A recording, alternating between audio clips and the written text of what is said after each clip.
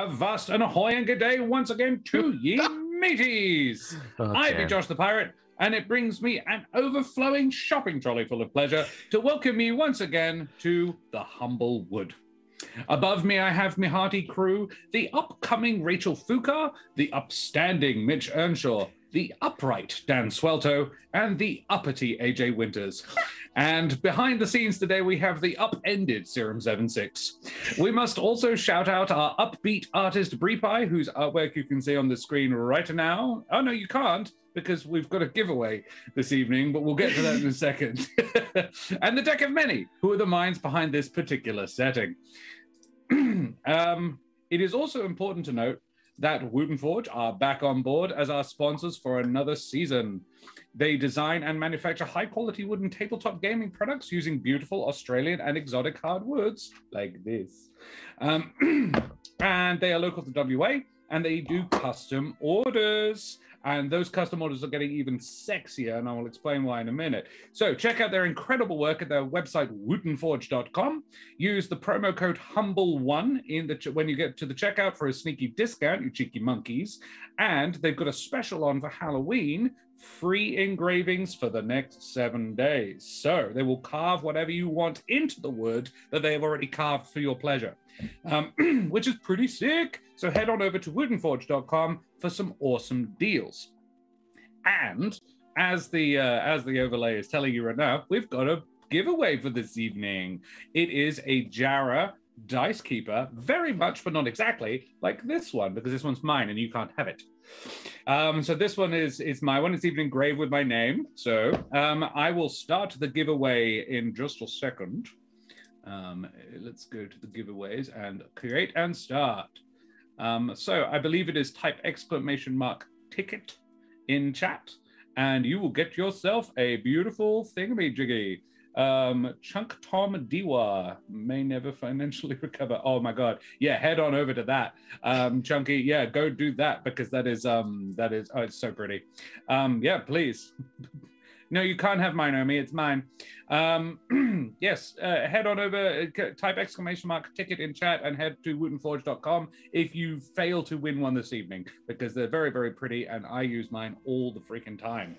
Well, people, friends, and other assorted beings, we need to do our introductions, don't we? We need to tell everybody who the heck we are.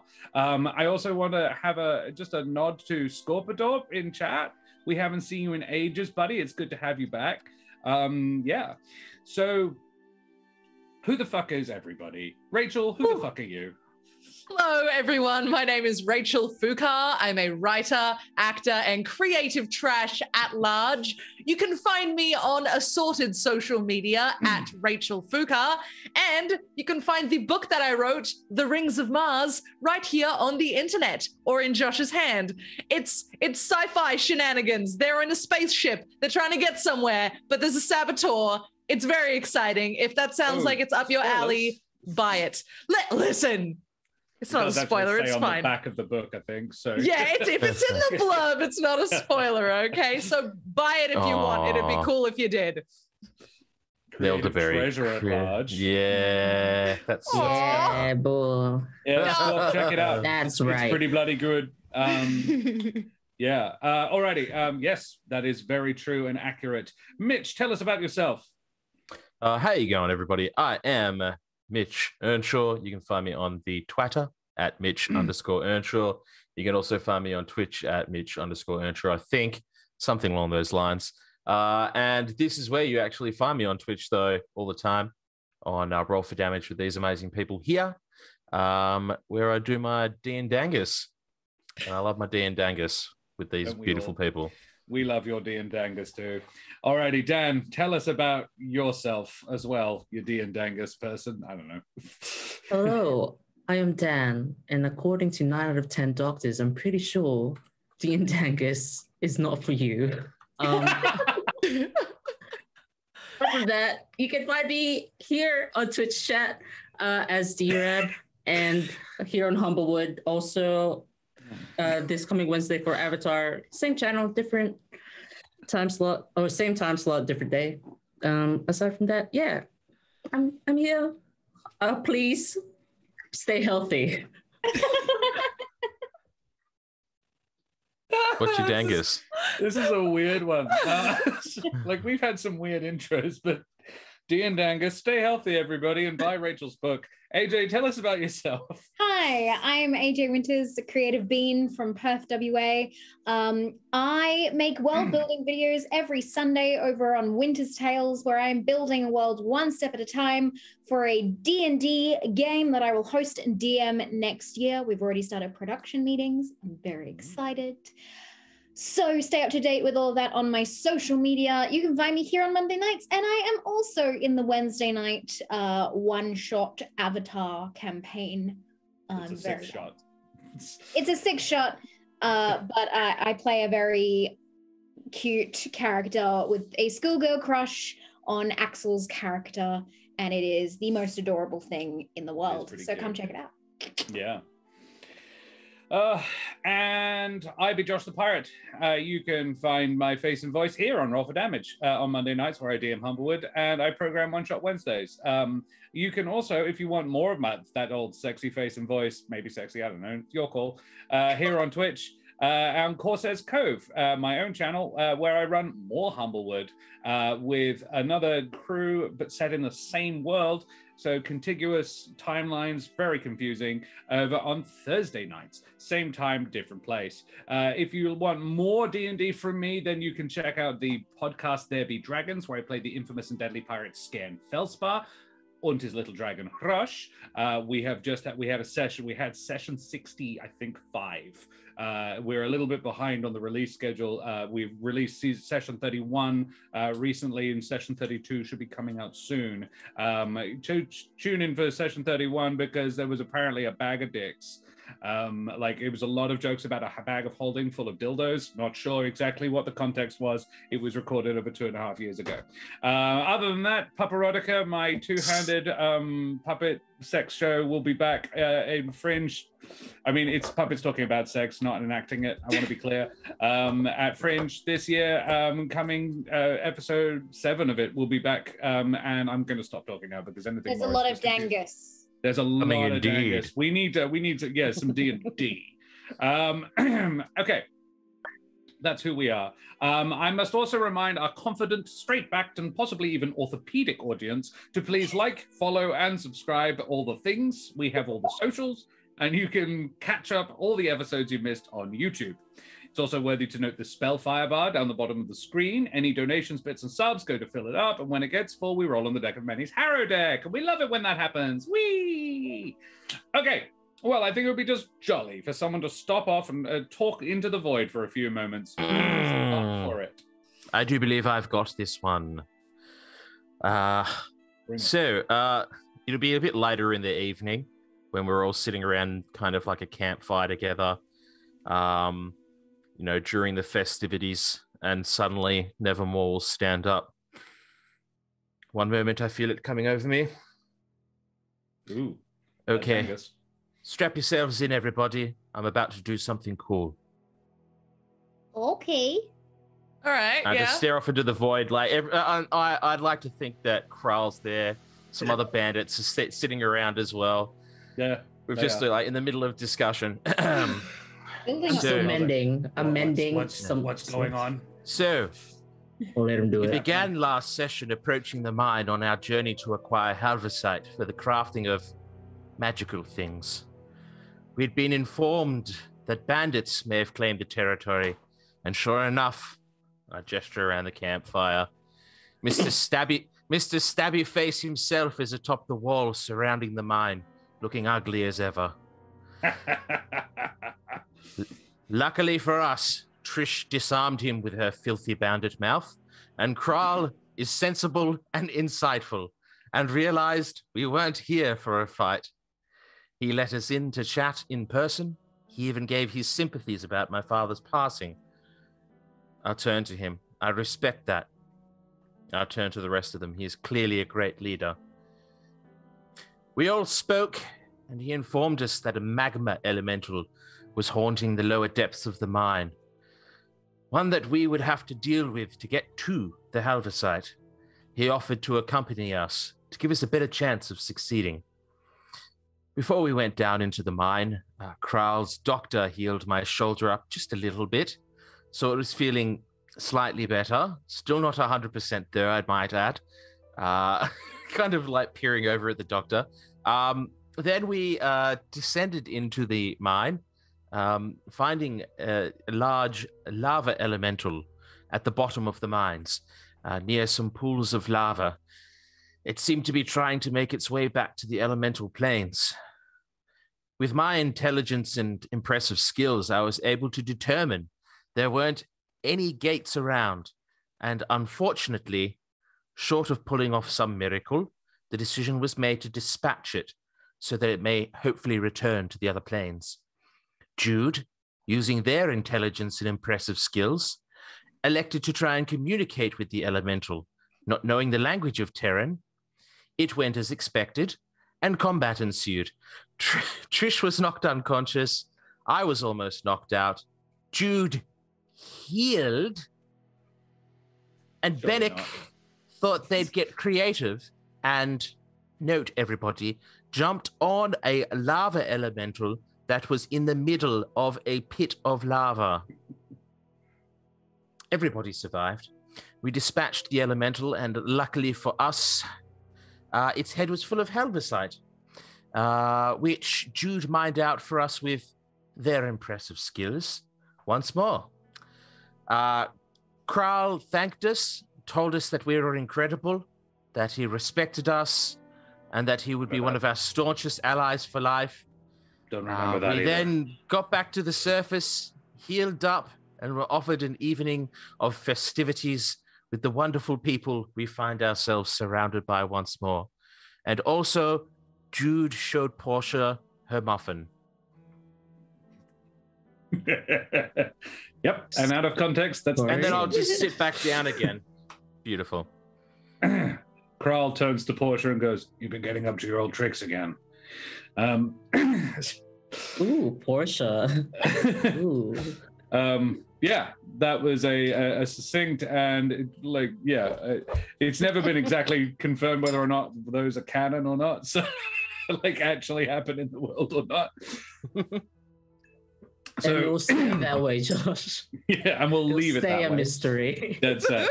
Okay, well, mateys, may your magic muffins convert the unbelievers, and all of your players surprise you with awesome fan art as we head tremulously at first, and then with mounting heat and passion into the Humblewood. Okay, so where we left the party, as Nevermore accurately pointed out, Jude had just built a shrine to Gaspard.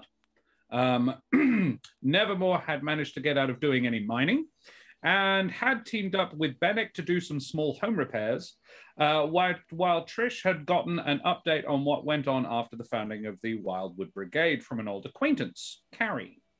The former bandits are preparing to throw a bit of a party in thanks for getting rid of the lava elemental that had been blocking their attempts to mine the mine, and you're being treated warmly by basically everybody here. Is there anything you wish to do in the evening?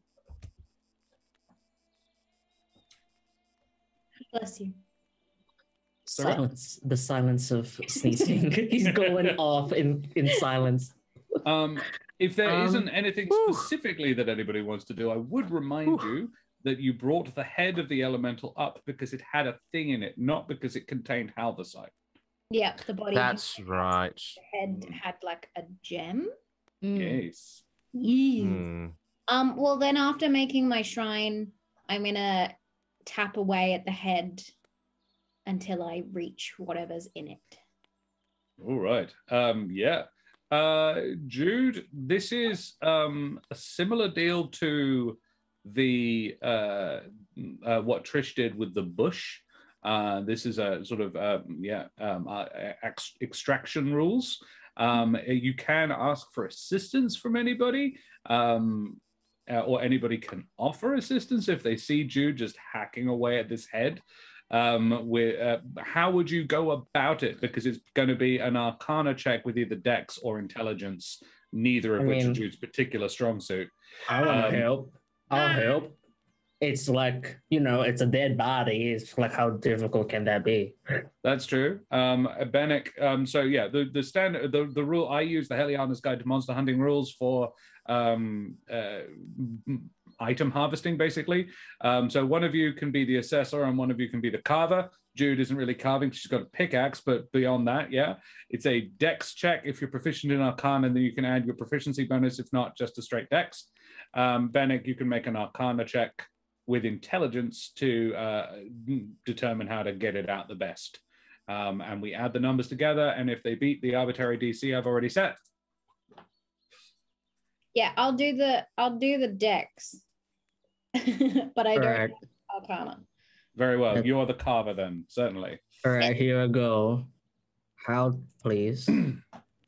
Natural 20. Nat 20 plus 6. Like I said, Dude, don't fuck it up. It's a dead body. Yeah. It's fine. And a 12 from Jude. Look, wow. So, Jude, as you're hacking away, you manage to prize the first one out. But as you do, and you're sort of holding it up, it is a small gem. It looks, it's inside of it looks like there is a fire, but like a picture of fire. But as you turn it, it's an unevenly faceted gemstone. But as you turn it and you see through each facet, the fire appears to flicker like real flames. Oh, cool. I'm glad it didn't look like a frog. No, no rocks that look like frogs for you. Come back one year.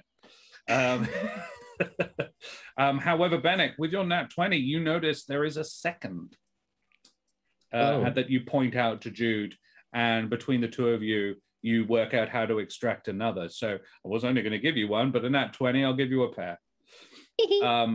Benneck, I will allow you also that nat 20 to tell you what they are and do.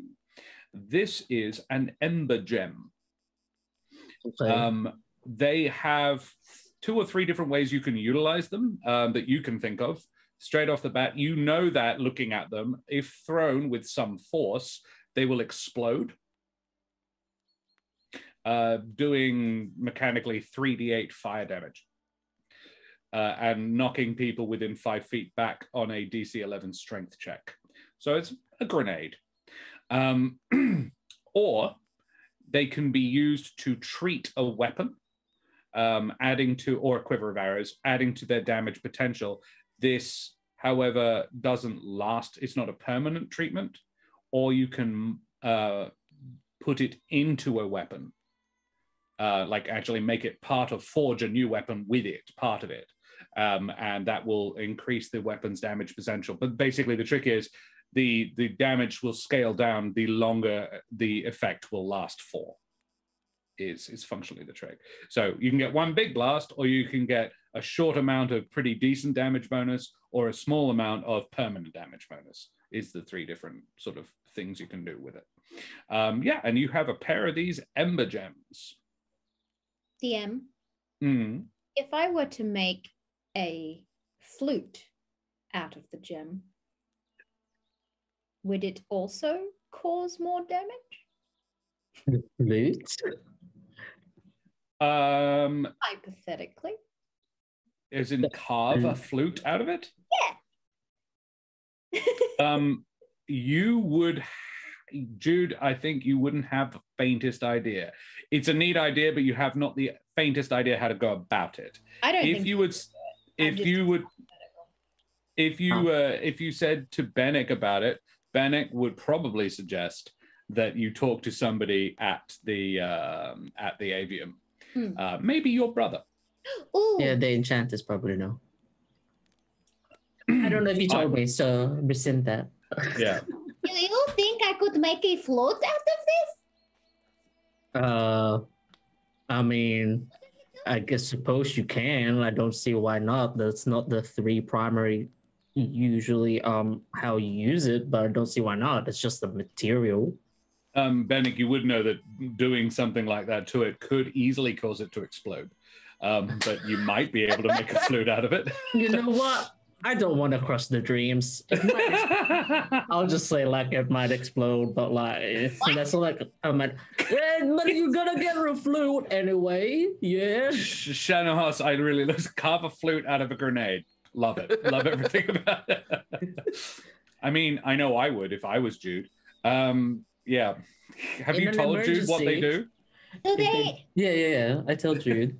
So you can. It explodes if you throw it as something hard enough.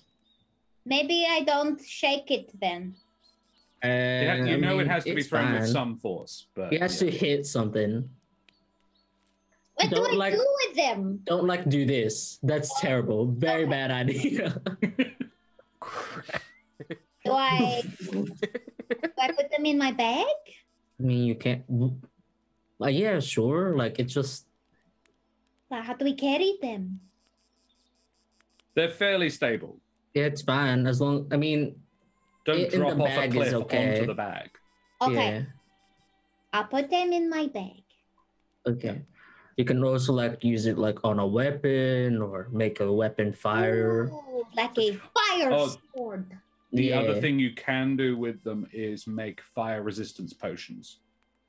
Or the fire resistance potions. Those ones, you remember those from our last trip? Yeah. You can probably make 2 potions out of one of them. However, none of you possess the skill. If you took them to an alchemist would basically say, I'll take that and I'll give you a fire resistance potion because I can make 2 out of it. I'll keep one and you keep one, and no payment sort of situation would be the way. Or if you could do it yourself or find someone to do it for free, you get 2. How does a crystal become a potion? Some alchemy bullshit. I'm not that versed in it. Does that mean that we drink crystals? I guess so, yeah. Huh. You do know sugar is a crystal, right? What? No? Sugar's a crystal. Could you make jewelry out of sugar? Yes. Wow. Okay. Nevermore, Trish, do you have anything you would like to do this evening? Chatting, yakking it up by the fire with my old pals and some new pals. Yeah. Pretty much my plan as well. I'll socialize.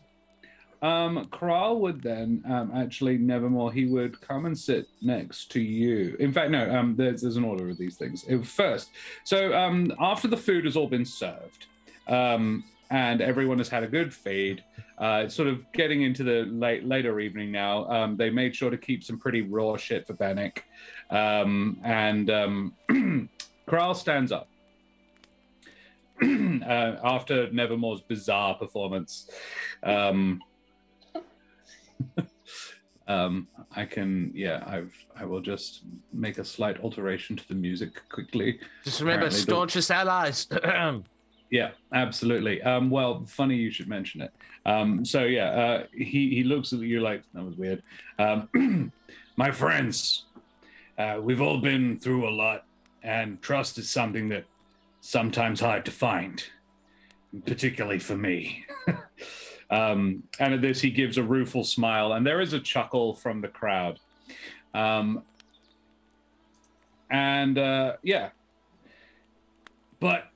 I think it's important to try and find it, and especially with those who have proved themselves worthy of it. Jude, Trish, Benneck, Nevermore. You've proven yourselves worthy of my trust. We've disagreed before, and the audience chuckles again. And I think we probably still do, to be honest. But for what it's worth, you have my gratitude and my trust and my friendship if you'll have it. And if not, the other 2 things will have to do. And my friends, I think seeing as these people, it's these people we have to thank for reopening the mine, and in a very real sense, making this whole enterprise possible. I think we should give them the honor of naming this place. Something better than Shaft 17 PH. So, if you'll oblige us, doesn't have to be right away, but give it some thought. I think I speak for all of us when I say we'd be honored. Friends, the heroes of the wood. Stand up and bow for everybody. Yeah, you do that, and yeah, they I raise my, I guess, I don't know what they have, whatever raw thing I have, to, like I would a glass. Sure. Me a muffin. They all drink. It's mostly moonshine, what you're drinking. It's rough but fun. Probably not to Nevermore's sensibilities at all, but I don't actually know if Nevermore drinks. You know what? He'd probably get peer pressured into having a little bit of a drink. I'm for sure we'll try. And like, I'd almost like to make a constitution check to see whether or not Nevermore gets drunk in some way. So if you want to set a DC for that, and then if I fail it, I'll start role playing getting drunker. Yeah, noted. I think that's an 8. Oh dear. Yeah. You're feeling it. You're definitely feeling it. I want to roll for it. Roll for drunk. Roll for drunk. The save is a 13. Benneck has the constitution of a. Oh wow, Trish. Oh, God. Trish is having a lovely time catching up with some old friends. She wasn't that close with Carrie before, but she is now. Carrie and you are like besties. There is also, and you hadn't seen them before, Trish, but there is an old servant man called Trevally. He is the chef here. He's the one preparing the meal, and he's a really nice guy. That you remember from before. He wasn't a bandit, but he was like a member of he was a non-fighting member of the coalition. Right. He made sure whenever you were around that you got special treats. He treated you good. He treated you friend. He was treated you like a niece or something like that. He keeps slipping you more alcohol than everybody else is getting, which is probably why you're getting fucked up. Jude, yeah, you're also a little bit drunk. I'm not going to say hugely drunk because there's a reason, but yeah. So Nevermore,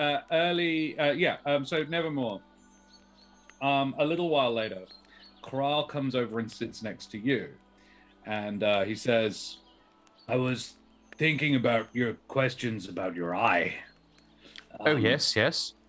I don't know what was up with the knife. I swear to you, for whatever value you place on my word, I had no idea the blade was dodgy in some way. But regardless, I left it at the crest.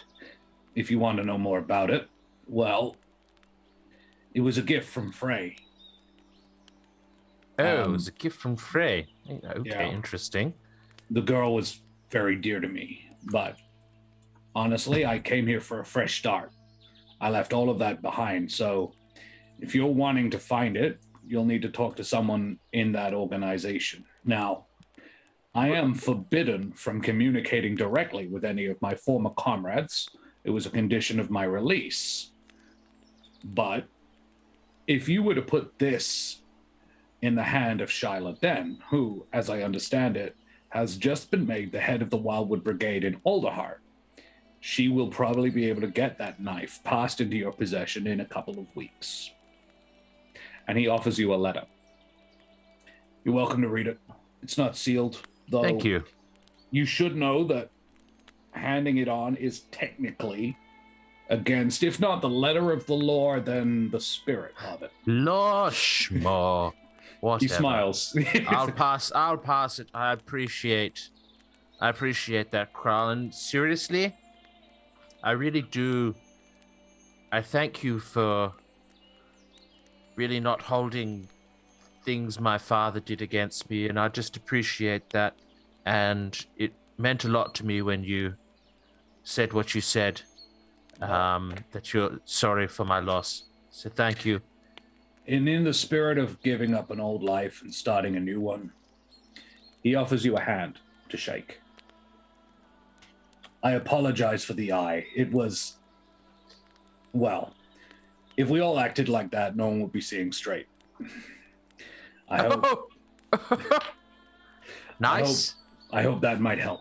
And he gestures to the letter. Thank you. Thank you, Crow. I appreciate it. And do you read it?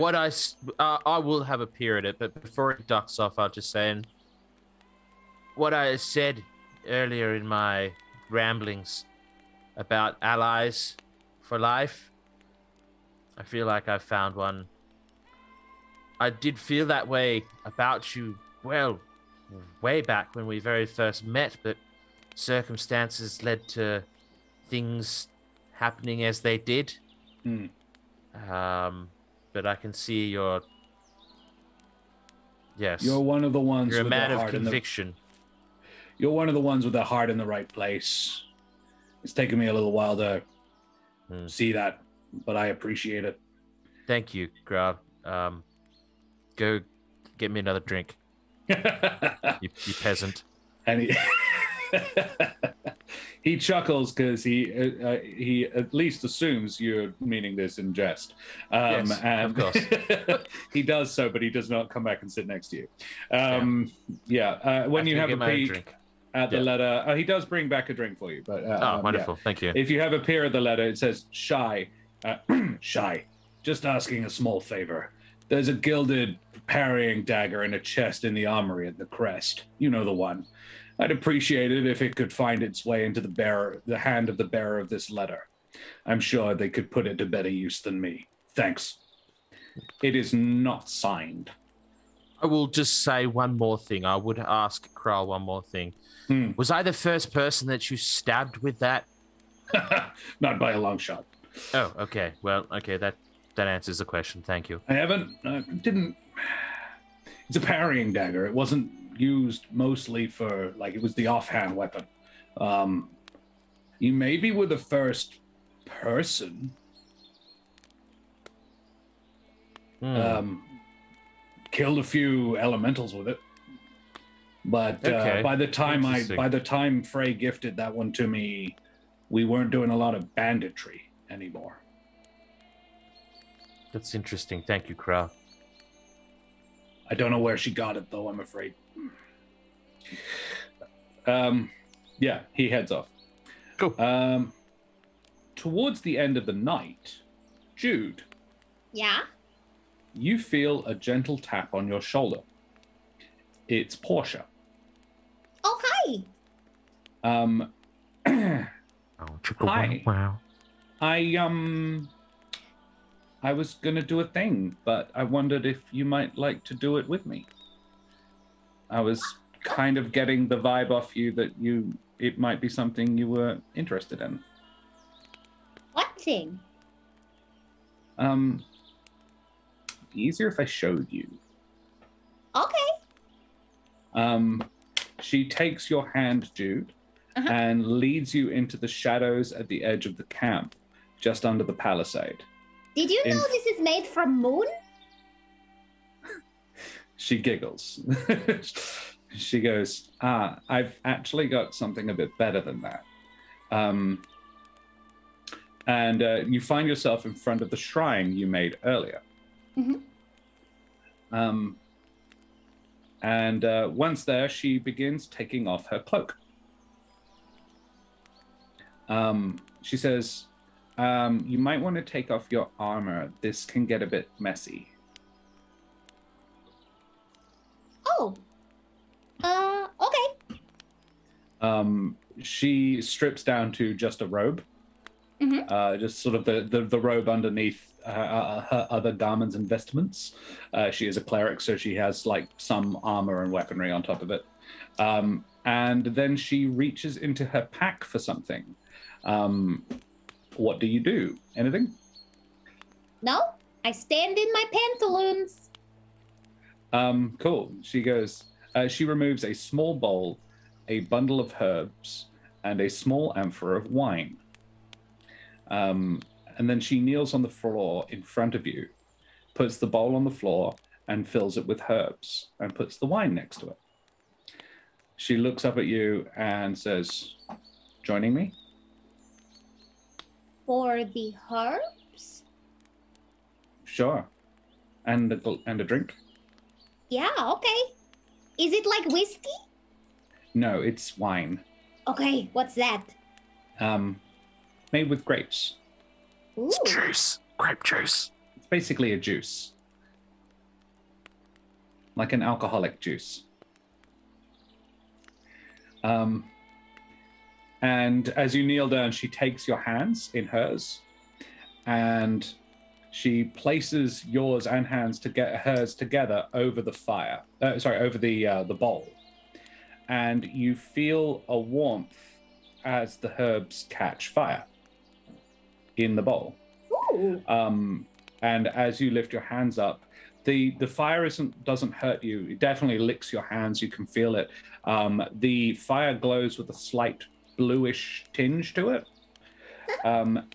and the smoke coming off the herbs is spicy, and you feel a little bit woozy. Not like you're losing control of anything, but like your head is floating off your shoulders a little bit. You feel just a tiny bit other. She looks into your eyes, and her voice, little more than a whisper, and says, "Is there anything you want to do before we start?" No? Okay. What are we doing? You'll see. Okay. She takes the wine and takes a good long draught of it from the amphora, and then with both hands hands it to you. Try some.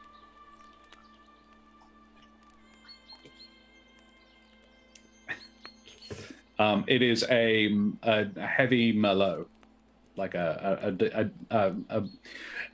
full-bodied red, and she takes the amphora back from you and pours the rest of it onto the herbs, onto the the burning herbs, which immediately go out, and the steam coming off it now is even more spicy. It smells great. It smells really, really nice. Yeah, and yeah, it extinguishes the flames. She goes, "Now for the fun part." She grins, and you can feel the air is almost electric as she starts to knead the stuff in the bowl, like start mushing it all together, the wine and the herbs, with her fingers. When she's finished, she playfully dabs a small amount on your nose and says, "Right, let's make this perfect."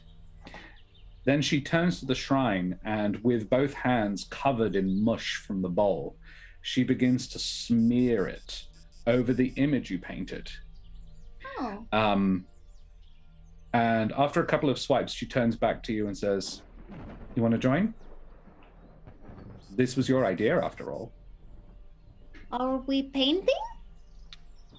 Yeah. Sure. I mush my hands in the bowl. Yeah. Jude, can you roll me a religion check with advantage, please? Yeah.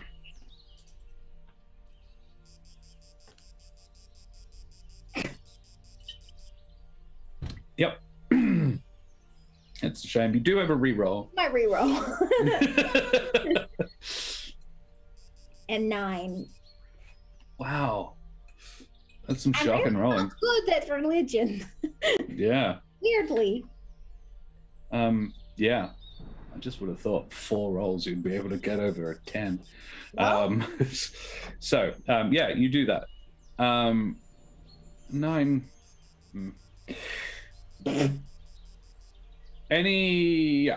Jude, you notice that where you smeared the mush from the bowl, the image you drew comes into clear and crystal focus, as though the mighty Gaspard was there, reflected in the stone. Your original job wasn't bad, but it wasn't an amazing replica of the person. This is. The image appears to change slightly from time to time, sometimes appearing male, other times female. Wow. And yeah, the whole thing is quite calming and serene. But as you apply the last of the juice from the bowl, you hear a gasp from Portia. Turning, you see the image you've been creating in full 3D, standing behind you and smiling softly. It's Gaspard. Their forms slowly again shifting between male and female. Wordlessly, he spreads his arms and he embraces Portia. And then you. You close your eyes for a minute, enjoying the hug. And as you open them, he is gone and it's Portia hugging you instead. She looks up at your eyes and says, wow, you weren't kidding. Yeah. Talk about a spiritual experience.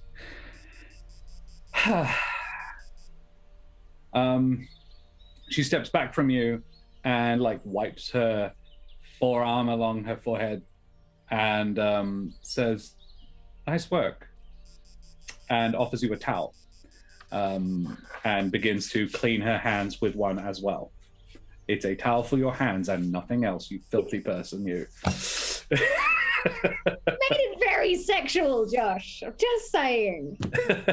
Yeah, okay. Welcome, Raiders. Well, welcome, Raiders. We have Welcome, been Raiders. raided. Is this Dreaded GM? Raid! Thank you so much, Dreaded GM. Thank you so much for the raid. We have just had an experience, have we not, Jude? I had a lot of fun writing that. Jude, looking at the shrine, your little pile of rocks that you painted a picture of Gaspard on, it is now, your paladin senses are tingling. It is now consecrated. Cool. You have, Portia and you, team Gaspard worshippers, have consecrated this shrine here. Thanks so much for the raid, Dread. Have a good evening, buddy. Take care. Looking forward to con save. Cool. So, Thank you. She says no. So much fun. I'm glad you enjoyed it. Have you ever done anything like that before? Consummated? No. She goes, oh, well, now you have. Now you know how you do it. If you ever want to make another one, similar deal. The herbs don't really matter. It's more the intention behind them. But that's the stuff I like to use because it smells really nice. It does. It does really smell nice. Yeah, cool. Well, what's that doing? She says, well, my place is the little one over there. I chose it because I didn't want to have to share with anybody else while we build enough houses for everyone. But you'd be welcome if you don't want to sleep outside tonight. And she's a bit shyly. She actually she's like, see you later, and goes to her house. Bye. Yeah. Turn back to the statue of Gaspard and just have like a little quiet moment to myself. Sure, definitely. Do you do anything, say anything while you're there, or Yeah, I'm gonna have a little monologue. Feel free. Hi, Gaspard. Thank you so much for introducing me to Portia. I like meeting other supporters of Gaspard. It's really nice, but it's nice seeing you too. Thank you again for the muffin. I have not thought of a question yet, but I will think on it more. Okay. Much love. Bye. I run away. You do that. Cool. Unless anybody has anything else they'd like to do tonight, we take a long rest. And you came over here, and Nevermore's just like rambling drunkenly. All right. Nevermore, settle down. Don't mind him. Help, please. Why? You hold back Nevermore's feathers by the latrine trench, Benneck. I hold the feathers with one hand and I drink with the other hand. I thought you were like the son of a super good adventurer and you can't handle your drink. Oh, shut up, Benneck, and just help me, please. Yeah, I've already got enough of a headache. Trish, I rubbed herbs on a statue. Cool. Yeah. Why'd you do that? Oh, Portia took me into the little shadowy part over there, and there was this little ceremony, and we consummated. You what? Yeah, the statue. Oh my god! Oh, did you have fun? Was it good? It was really good, yeah. Really messy. Yeah, well, it could be like it's better if it is messy, you know? You know you're doing it right if it's a little bit messy. Yeah, I think so too. Girl, I'm so happy for you. Bring it in. Bring it in. Trish, she doesn't so smell like exciting. sex. She smells like smoke. Oh, jet beans do it weird. That's fine. I'm so happy for you. Oh my god. Thank you. Ugh, the power of Gispard, you know? Oh, was it like a holy experience? Yeah, like spiritual. Wow. Yeah. Off to a good start. I love that. Yeah. In The first time I consummated was not like, oh. Have you consummated? Oh yeah, loads of times. Oh, wow. Yeah. I did not know you were religious. Not really. But you know, consummating's fun. I'm glad you had a good time, and I'm glad it went well. You were having a whole situation, but I'm so glad it went well. Good for you. Yeah. I'm going to go to sleep. Okay. Fair enough. Yeah, it can be pretty tiring. Yeah. Mm. Tuck me in, Benneck. Oh, fuck you. You don't need to get tucked in. Tuck yourself in. Benneck, please. I need you. You're not helpless. Go. I need you, Benneck. Please tuck me in. Jude, where do you... I'm just... Fine, fuck you. I'm only asking out of curiosity, do you sleep with everybody else outside, or do you take Portia up on her offer? This is not necessarily a do you want to go and then consummate something. It's... I think Jude has a really hard time choosing. Jude's like, I don't want to be rude because I got an invite, but I want to stay with my friends.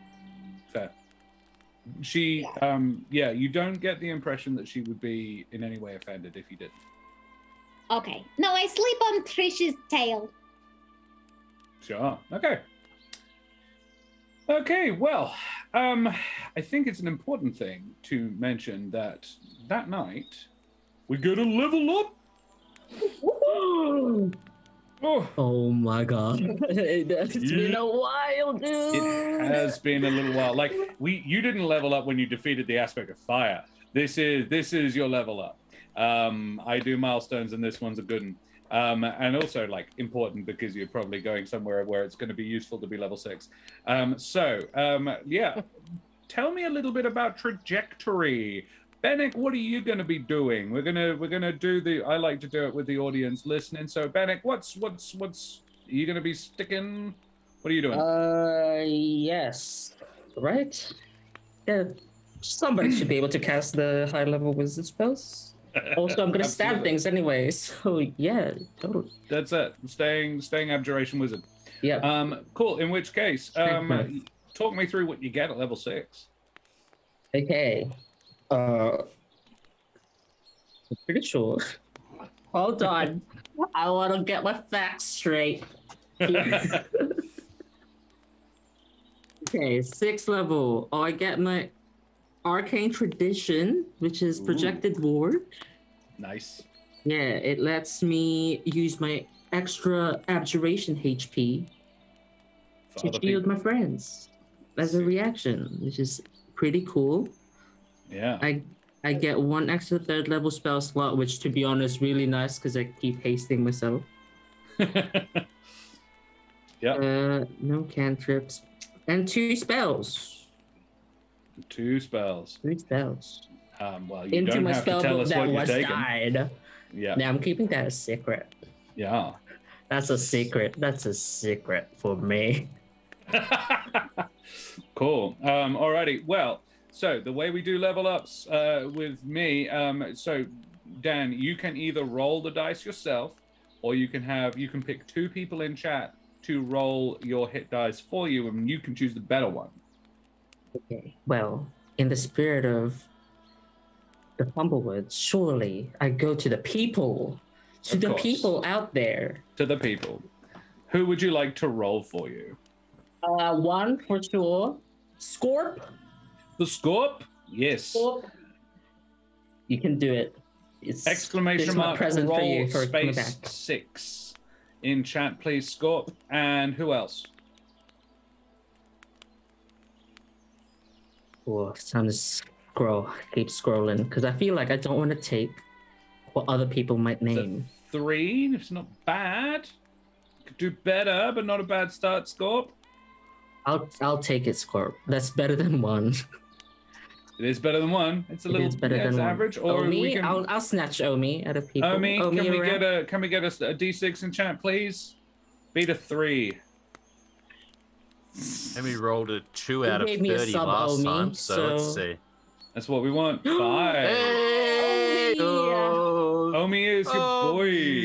Alrighty. Yeah, 5. We'll take it. Fucking Omi's just crushing the rolls left, right, Thank you, Scorp. Thank you, Omi. Omi is nailing it. Thanks very much, Scorp. Nicely done, Omi. Cool. Benneck, what's your con bonus as well? Because that's probably 2, decent. so that gives me plus 7. 7 more hit points is pretty good. Yeah, alrighty. Jude, what you doing? Jude is going to multi-class to Bard. Saith what? Cool. All right. In which case, yeah, that's a big one as well. Jude, can you talk me through what's happening to you at Bard for level of Bard? No fucking clue.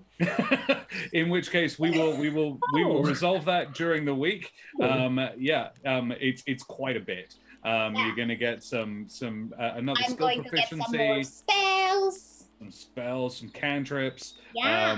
Yeah, I believe you get Jack of all trades. Ooh. Or is that level 2? Don't know. Might be level 2. But what we do definitely need is a D8 of hit points. It's D8 or D10? I said... It is a D8. For Bard. Yeah. Bard's only D8. Oh, okay. Yep. You get a Paladin as a D10, but you're going Bards, which get D8. Oh, okay. Well, since Omi was stolen... I took Omi. How dare you? I will go with Ragnar. Ragnar 64, please. A 1D exclamation mark 1D exclamation mark roll space 8 in chat, please. And anybody else, AJ? And if Nelderberry is still in chat. Nelderberry. A 2 from Ragnar. Not amazing. Ragnar. Yeah, you're popular, Omi. It's okay, Ragnar. Still love you. How about somebody else? I don't know if we've got a Nelderberry. Don't know if Nate stuck around. Nelderberry is in chat, but probably not listening. Maybe not able to get to the extra. Yeah. Maybe just lurking. Maybe they're lurking. Alrighty, well, we will. So there is. Claim dibs on AJ's next level up. Fair enough. Let's have somebody else and we'll get back to Nelderberry at another time. Okay. There's lots of things I'm going to have rolled tonight. Who else would you like? Jude? Shadow Silver's new here. Hi, Shadow Silver. Oh, I feel like we have to give it to our longtime fans. So I have to go with Shannerhoss. Shannerhoss. Oh, Dracos Wizard is here. Welcome, Dracos Wizard. Shannerhoss, can we get a 1d8 in chat, please? Going to tag everyone. I'm being abandoned. Yes. And while we're waiting for that, let's talk about Nevermore. Nevermore is having a secret level up and is going to. Well, Mitch, you're going to multi-class, aren't you? Correct. I'm multi-classing everybody. but we are not telling you, cheeky little muffins, just yet what he's multiclassing into. But we will roll the hit dice for it, which will give you a little bit of a clue, just a little bit of a cheeky clue there. So, Mitch, who would you like to roll your hit dice? Yes. Or do you want to do it yourself? No, I'm joking. No, I would like people to roll for me. Very well. I will go for, you know what, Shadow Silver? You better bring it. You Bring it, better Shadow bring Silver. it. Exclamation mark, roll space. It is an 8. Roll space 8 in chat, please. Shadow Silver. You better bring it. Don't you dare. And then 5. 5's not bad. 5. I'll take a 5. 5 is That's the pretty average, good. which is good. Better than average. And if more Ithlid is still there. Yeah, we can grab one of them as well. Ithild. Same again. More Ithild. Oh, the dude that I'm always like, Italy. Yeah. Ibithlibe. Person. And if more Person is not there. Oh, There there we is. go. Oh, One. All All right, it looks like it's a 5 for Nevermore. Thank you very much, Shadow Silver. Nice try, Morthalid. Thank you, Shadow. 8's still pretty. 5's still pretty good with your con of +2. I should have threatened Ithild more. Oh look, never don't threaten. But yeah, no, it was sneaky. So yeah, you'll see. Mitch and I are going to have a bit of a discussion about exactly what that's going to look like, because it's a little bit complicated. But yeah, there you go. Nevermore. Thanks very much. And Trish isn't leveling up just yet, but What? we will get there. Trish, there's reasons. Yeah, she hasn't worked as hard as everybody else. This is a Trish glass is such ceiling. a slacker in this group. This is a glass ceiling situation. All right. Consummate last night. Yeah, she should have consummated.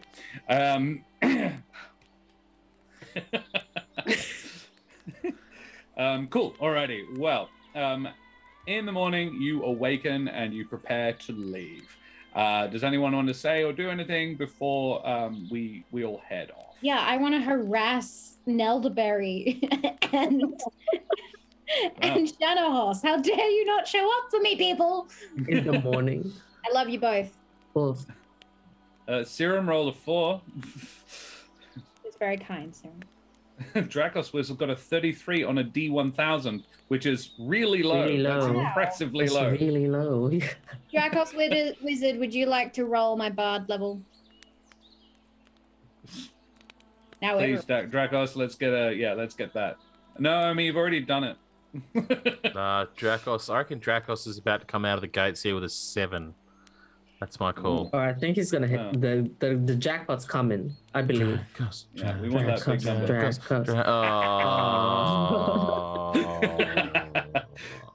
Rip. So Jude, what was it, a 3 or a 1? 4?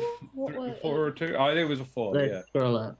What was it? Ragnar rolled a 2 as well. Two.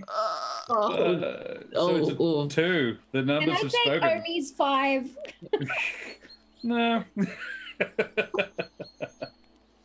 Okay. get I really Omi love next this level. this You glass get Omi cannon next level. paladin.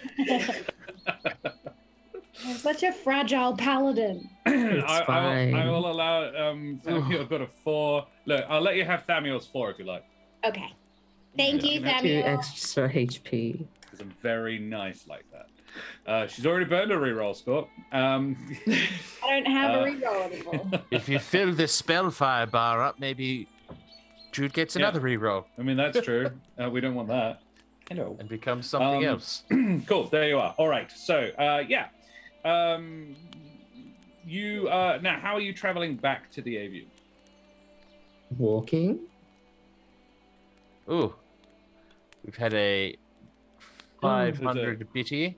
500 biddies to do for a 1d6 inspiration to add to the. You don't get to add inspiration dice to your hit dice, otherwise that's the most OP thing ever. Everyone's just offering to pay for Jude's rerolls. Look, if anyone can get is willing and then can get an 8, I'm down. There's no guarantee. There's no guarantee. There's no guarantees at all. You cannot guarantee that. We're getting dangerously close to gambling. Jude, re-roll, but you gotta take whatever you get. Gambling for Jude's hit dice. It's fate. Alrighty. Yes, I walking.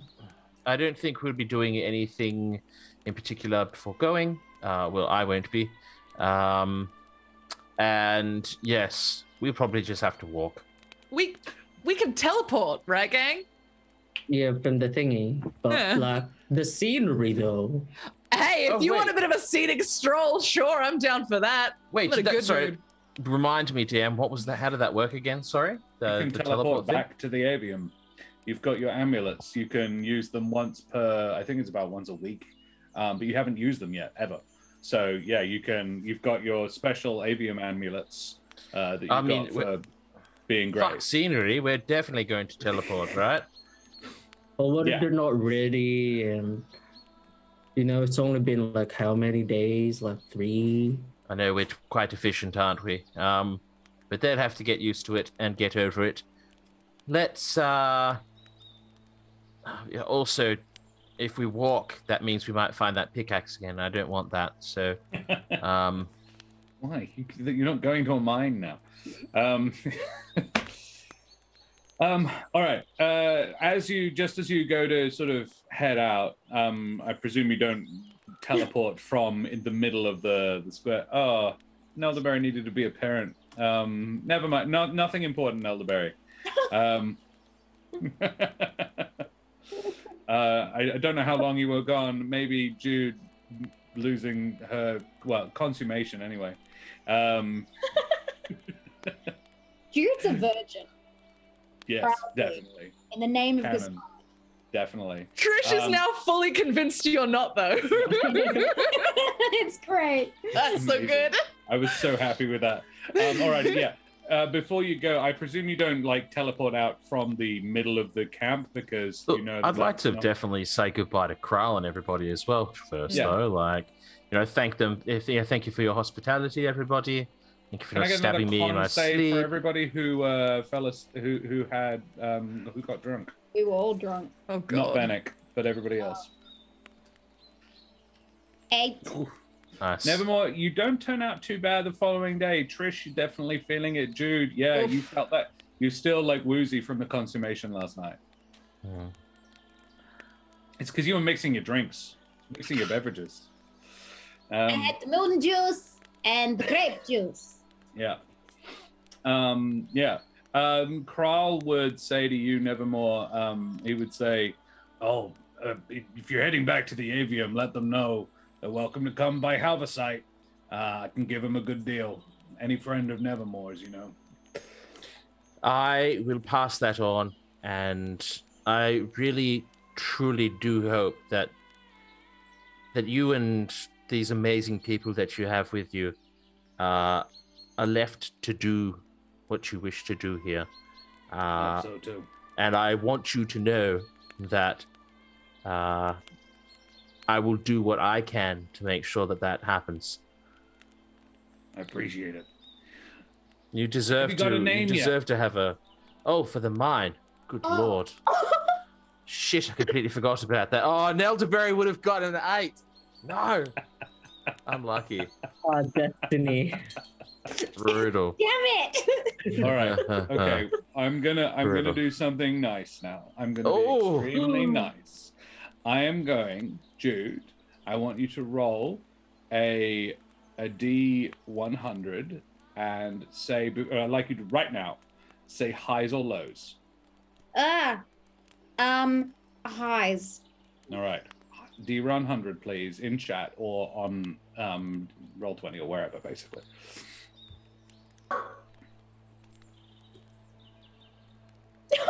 Oh no! No, you don't get it. 49. 49. No, I'm sorry. That is the digital this is randomizer. Like gambling. This is the digital randomizer saying no, you get no hit points. This is You a get- digital Well, randomizer at least you being got like, 4 no, and not that's 2. This I is the guess. digital randomizer gave you 2 twice, and then I gave you 4, and it was like, I don't think that's right. And I was like, maybe Josh will give you the 8 that Nelderberry rolled. No. Yeah, 2 and 2 equals 4. What can I say? 2 and 2 equals 4. 2 equal 2. Yeah, you Yikes. got the whole thing. So yeah, you got everything that the 2 people who rolled for you rolled. Look, that's just Thank the you, way. everyone in chat. I'm sorry. I'm sorry. I hope you all agree. I was very nice. You were very Um, fair, Josh. Yes. All right. You Still were very fair. disappointed. But I have a 4. You do. It's not the worst it could be. +1 from your con, so 5 more hit points. Woo! And this was only it was a bard level, not a paladin level as well. So yeah, you weren't going to get as many from it. Cool. Alrighty. Well, so you're teleporting back. Do you have a name for the mine? It's not. They're planning on not just having a mine. It's planning on being a village. Oh, that's different. And they don't want to just call it. It's not just a mine. They're going to live here. They're going to build something. Halva City?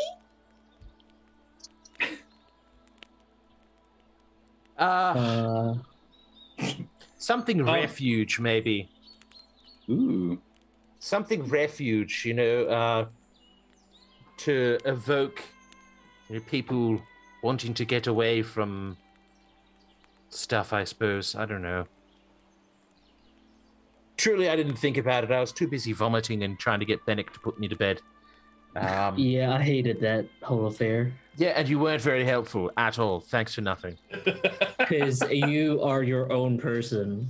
Yes, but I was intoxicated. So, shut up, Benneck. Stop distracting us. Well, you should bad. name it after yourself. It's your town. You're the one who's building it. As much as the idea does sort of appeal, it's who I was, not who I want to be, Fair. I feel like it's a little arrogant to name it after any How one about- person. How about because it's fire, there was a fire dude, and you're all like starting anew in this mine. How about Hope Flare or something? Hope Flare. I like it. Thanks. Don't mention it. You- I'm not good you're at right. naming. I'm glad you liked it. he offers a hand to shake Benneck. Yeah, shake it. This seems polite. I was like, we don't have the same history that I have with the other 3. I was proud to stand with you yesterday. You helped found Hope Flare. You'll always be welcome in All right, I might should- have come back for some Halvesite, to be honest. it. Well, we'll happily sell you some. I'll give you a good price. That's all I can ask for, really. Cool. Yeah. Benneck, you have inspiration. Hey-o. Yay! Nice. Alrighty. Yell across the camp and say goodbye to Portia. Bye, Oh, Portia! Thank Portia you would for actually- the consummation! Everyone's Portia dashes back. Oh, she actually flings the door open and is like, oh my god, I slept in. And runs over and stops just at you actually and goes like, look like she's running towards you like she's gonna hug you, and then goes, and just catches herself like, oh shit, that's right. I'm still not 100% whether or not this girl was actually into me or not. And then sort of and offers a hug and says, thanks. And yeah, thanks for everything. No worries. Hope see you around. Mhm. Cool. You know where to find me. Yeah, she sort of shyly walks back to her house. Hold on, I Did must. you just shout out consummating? What? Yeah, Wait, Did you all hear that? Does that mean what I think that means? yeah. She never slept. She must have been worn out. It was like spiritual. Mm-hmm. Nice. Do you both agree though, right? Like you said yes, and Portia also said yes. That's fucking important. Yeah, we had some wine, and then Portia said it's going to get messy, and then she like held out her hands, and we put our hands in this like mushy stuff. Okay, I don't think I need to know the actual like details. You just took a bunch of drugs. Is that what you're saying? No. There's wine and herbs and. No. Okay. It was in the name of Gaspard. It sounds like it was a beautiful night, Nevermore. A beautiful memory. Really good too. It was like spicy, you know? All right, damn. God, Wow. God. Wow. Congrats. I'm glad you had fun. If not, yeah. You want to see it? No, I'm good. Thank you, though. What? No, it's fine. You know, can we just go? Let's just move Yeah, I think we should on. leave. Okay. It was right over there. You teleport out of there. You blamf out of there while still in the main in the sort of the central campfire area of the of Hope Flare. And I think there'll be a good spot for us to have a quick little breaklet. Recharge yourselves, come back for another round. Hope you're all having fun.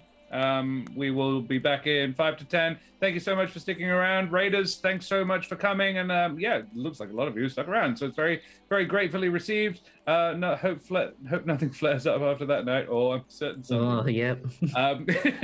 Yep. Alrighty. Yeah, we will be back very shortly, everybody. Thanks very much for sticking around. Please.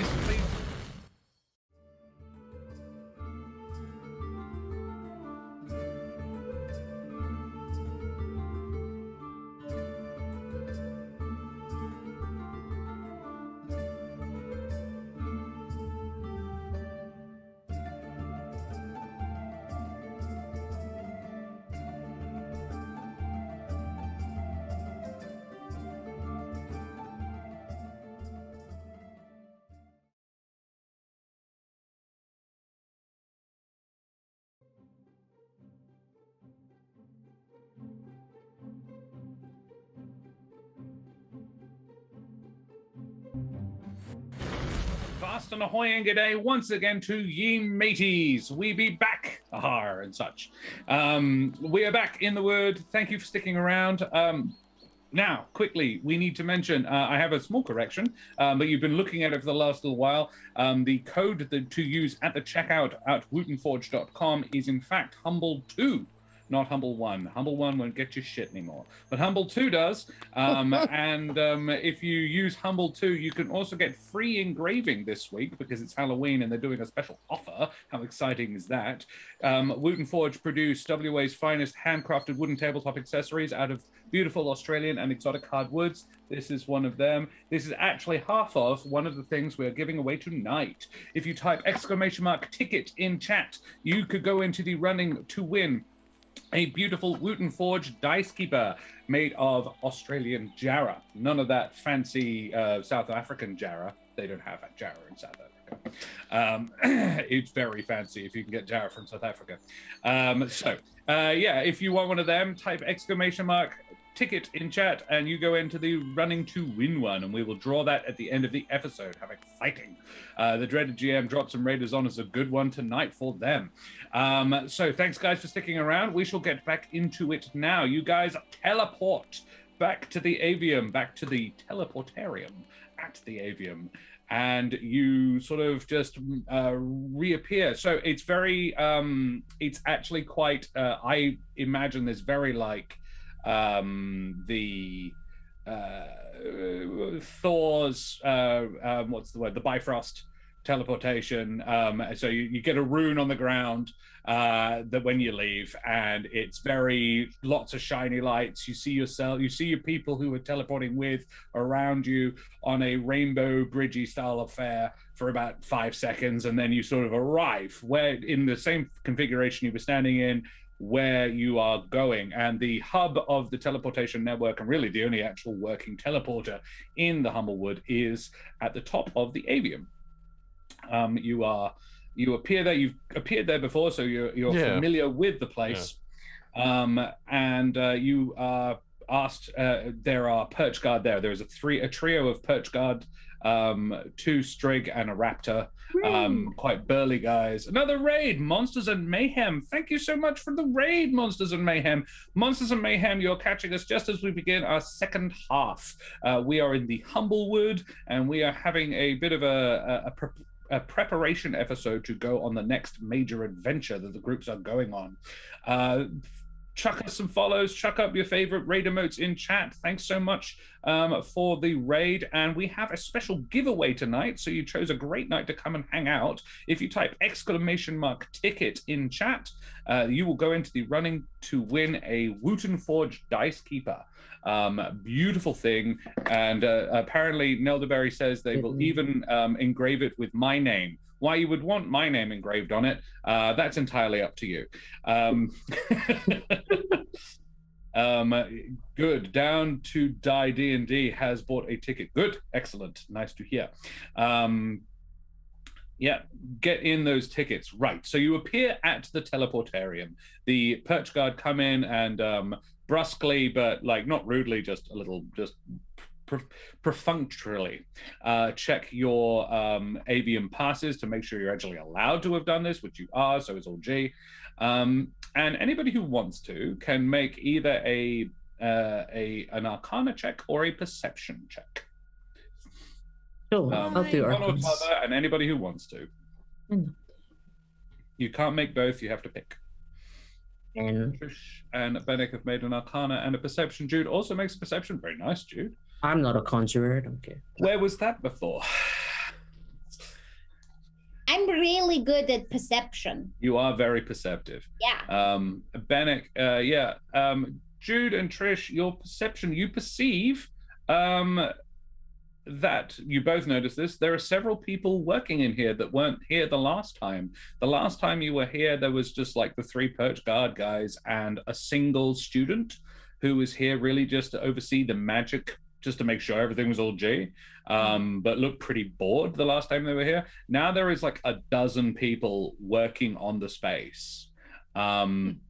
Did Nevermore do an Arcana? He did a 17. Nevermore, your Arcana check. Benneck, I'm afraid you didn't roll particularly high. I don't care. Oh, actually, you had advantage because you're a wizard. 19 works as well. 17 and 19 both get it.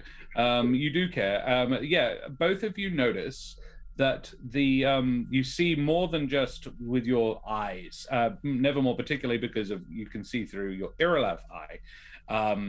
That the glyphs and wardings on the walls, there are more than there were last time.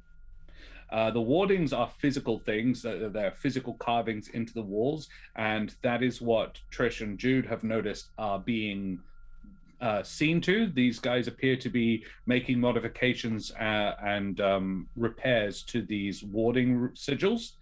But you can also see runes, much like the Furus Ra rune, the things that move but don't move. There are some of them that, and there weren't any before, or very, very few. There are now lots. Sort of ethereally, you have to look through the eyes of a magic user to be able to perceive them, deliberately perceive them, ethereally, like running across the walls, moving without seeming to move. Who needs drugs, hey, Benneck? Isn't it beautiful sometimes? I wonder if they added it for us. Well, I mean, they're probably just doing it to buff up the defenses. Jude, you would also notice that one of the students is familiar. Oh. One of the people doing the work on the walls is familiar. It's Gel Placenta. Gel Placenta. It happened. Gel Platena. Fuck you guys. It Gel happened. Platena. I even wrote it down knowing that I would do that. Gel Platena. Hi, Gel. Yeah, she sees you and says, "Hi, Jude." What does she say? Ah, It is my Oh, hey, Jude. How are you? I'm good. What are you doing? Other people can communicate with her as well. no, what? No. This is a conversation. Benneck, you actually would know Gel Platena. Like she's a couple of years below you, but like is a fellow student and very What's her school? like she's a sorcerer, right? Or something. She's a conjuration specialist, I think. Yeah. Yeah. Oh, wrong accent. All right, I will save AJ with going. Hey, but that Joe. being said, I'm trying to remember. I think she's I believe she is a sorcerer, but she is a conjuration specialist. Oh, hey, Benneck. Have you been working on this? Yes, me and my cohort are reinforcing the protection runes in the teleportarium. The dean didn't say why, but I think it's maybe got to do with the fact that all of us students are being sent home for 2 weeks as sort of like an early holiday. Don't know anything about that. Okay. But you had heard that. I don't know. I if know. you're lying. Yeah, Okay, right. I know. I was lying. Yeah. Oh, do you But know it's more like- than I know? Because it seems really strange. They dare to use a teleporter.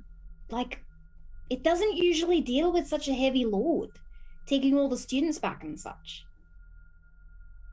Is this your pay grade, Joe? What? Like knowing this stuff, is it something you need to know for work or? I just thought it was odd. I don't know. I mean, It is odd Jill's- though. I agree. Jill's good at what she does, so We could just reinforce the old ones. We don't really need to put on new warding, you know? Huh. Nevermore and Benneck, you can. I'm not even going to make you roll for it. This is what they have done here. Like what she's doing is reinforcing wards. You only ward something if something is likely to come into it that you don't want to come into it. Teleportation is not without its problems and occasional mishaps, but the wards were perfectly serviceable the last time you used this place. They are going to be shipping in and out about 300, 400 students, which is heavy load. They're like, this place, this thing gets used about once a week normally. So yeah, the idea of sending like several orders of magnitude more traffic through it than it normally would be, yeah, it's not necessarily a bad idea, but add into that the glyphs that you can see, the runes that you can see, and she is fully aware of them as well, just doesn't know what they mean. They're well, like as you said, well above her pay grade, but it's definitely, you haven't been told how they're planning on getting you to the plane of fire, but you have to assume that this is to do with. Yeah, I suspect, and I was going to voice it to Benneck on the way out, not around Jill, that it was being done to make sure that I guess when we come back from the plane of fire, we don't bring anything with us or create any more rifts. yeah, that'd be nice.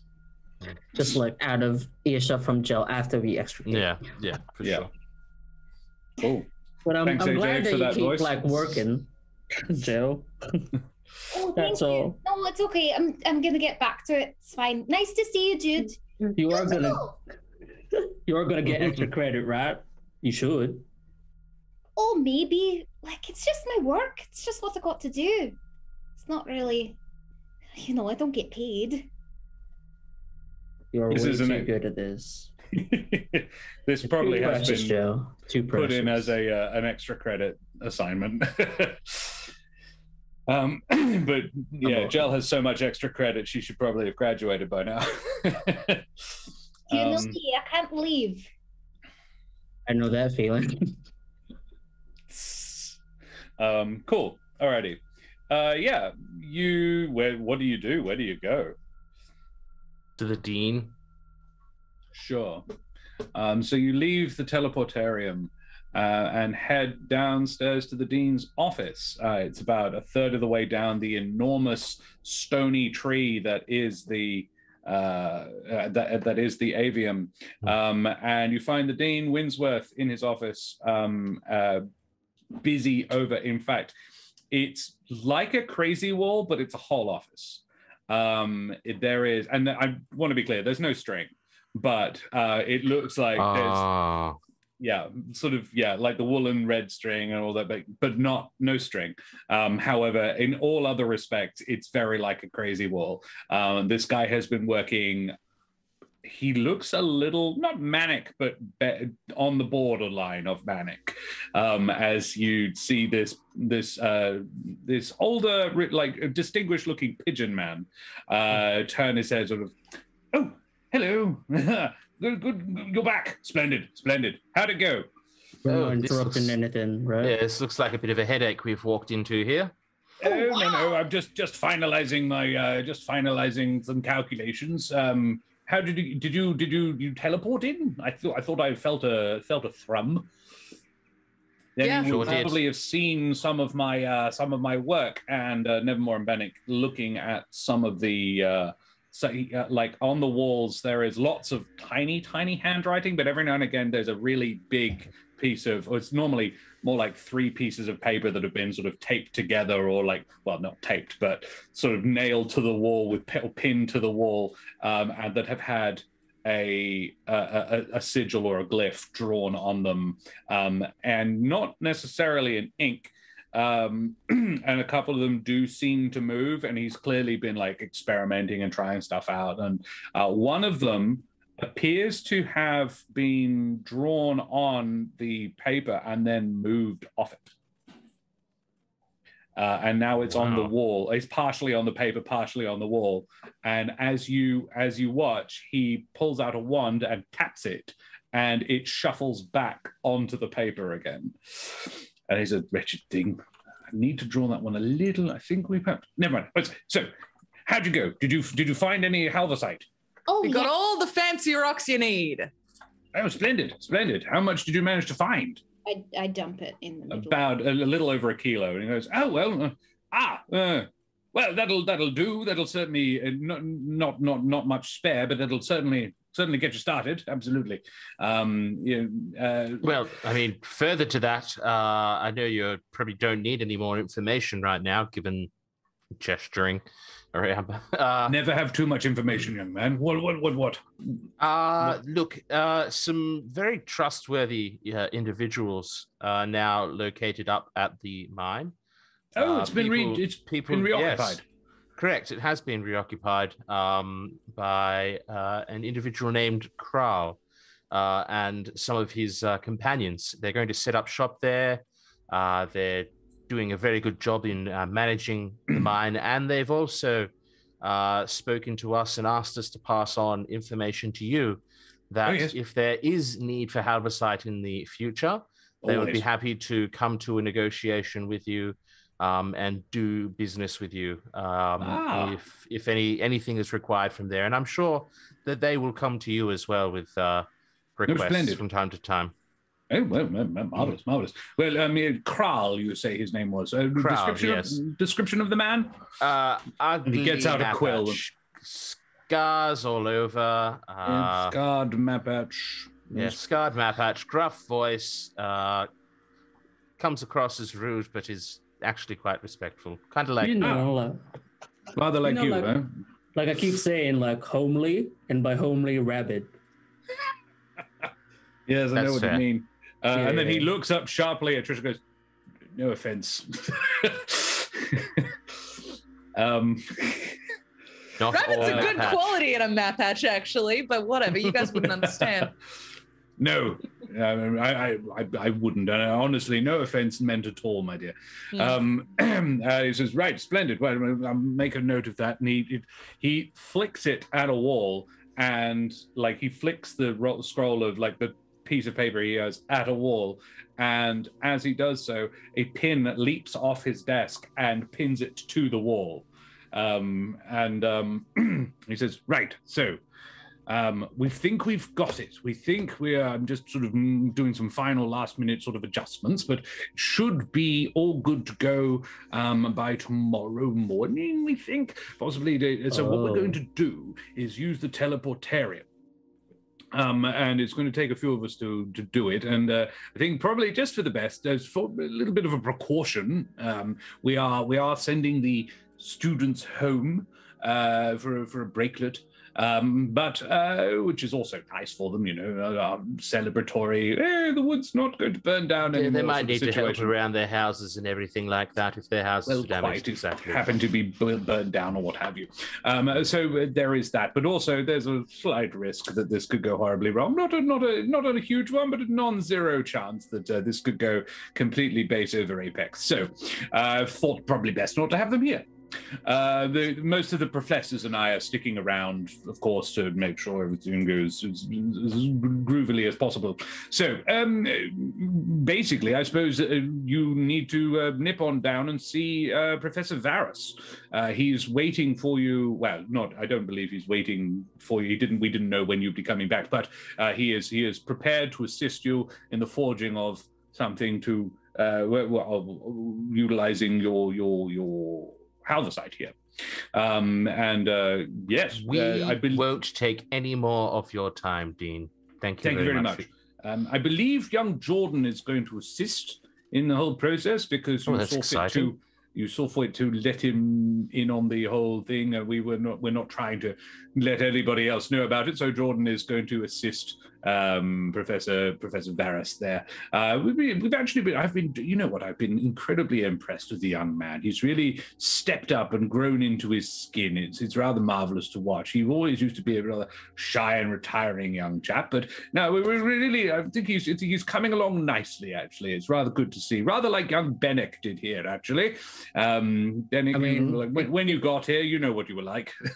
What was Benneck like when Benneck got here? No, let's not. Well, let's. I'm just curious. Benneck, this is something I don't know, and the dean would, in a very nice way, share, but he doesn't know. Like I don't know. So how was Benneck when he first got to the avium? Because I want to let you do this storytelling, not me. Benneck, when the first time he came to the avium, was like Kroll in terms of like pretty rabid looking. Essentially, blood everywhere. He looked like some kind of homeless plague rat and like a vulture of like clean, like kind of clean. He's clean now. And he was very like distrusting of most things, especially authority in terms of in the avium. Like he wanted to be somewhere else than here, and he's just here because of what they can offer. He's grown into a better person, but he was like a very rough guy. Oh, so you're a peasant when you got here? Little rough around the edges. I wouldn't say sanded him down, but buffed him up. I guess that's fair. Great job. And yes, I think so. I'm rather take some small credit for it. I think Benneck did the heavy lifting on it, but anyway, well, splendid. You head on down, see Minkus, Professor Varus, and yes, I'm sure he and Jordan are ready to assist. Thank you. Stay safe. Is there anything we can send up to you, or everything? Oh, no. I'm all right. I'm having a meeting with Rivania in a minute. The man is slowly recovering. Benneck, may I have just a quick word? Oh, yeah, sure, of course, Dean. We'll be outside. Yeah, I mean, you can head on down. He says, hang on, let me just find it. I just wanted your feelings on this endeavor. Okay. Like, in what way?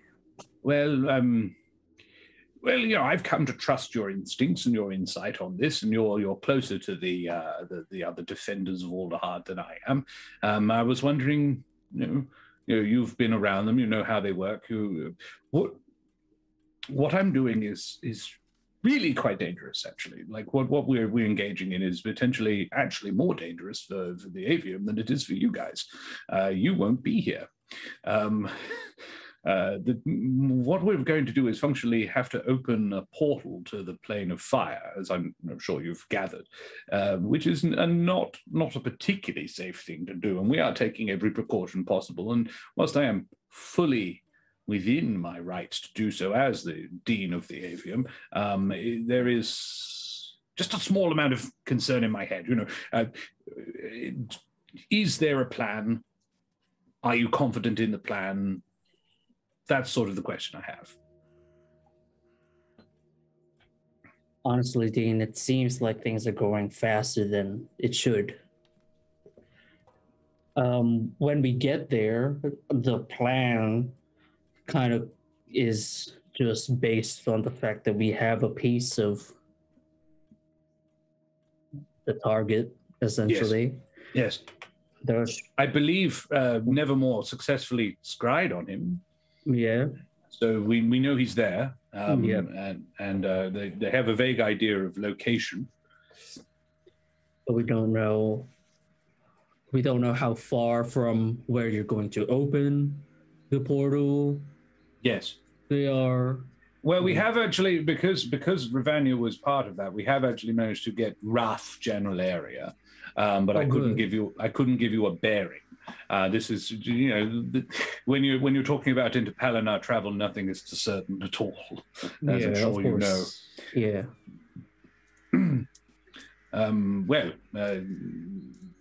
Good, splendid. I suppose that's all I could hope for, really. Well, I've seen them do the impossible, so I think it'll be fine. Well, quite. And I also wanted to say, and I said it in front of your friends, but we really are awfully proud of you, young man.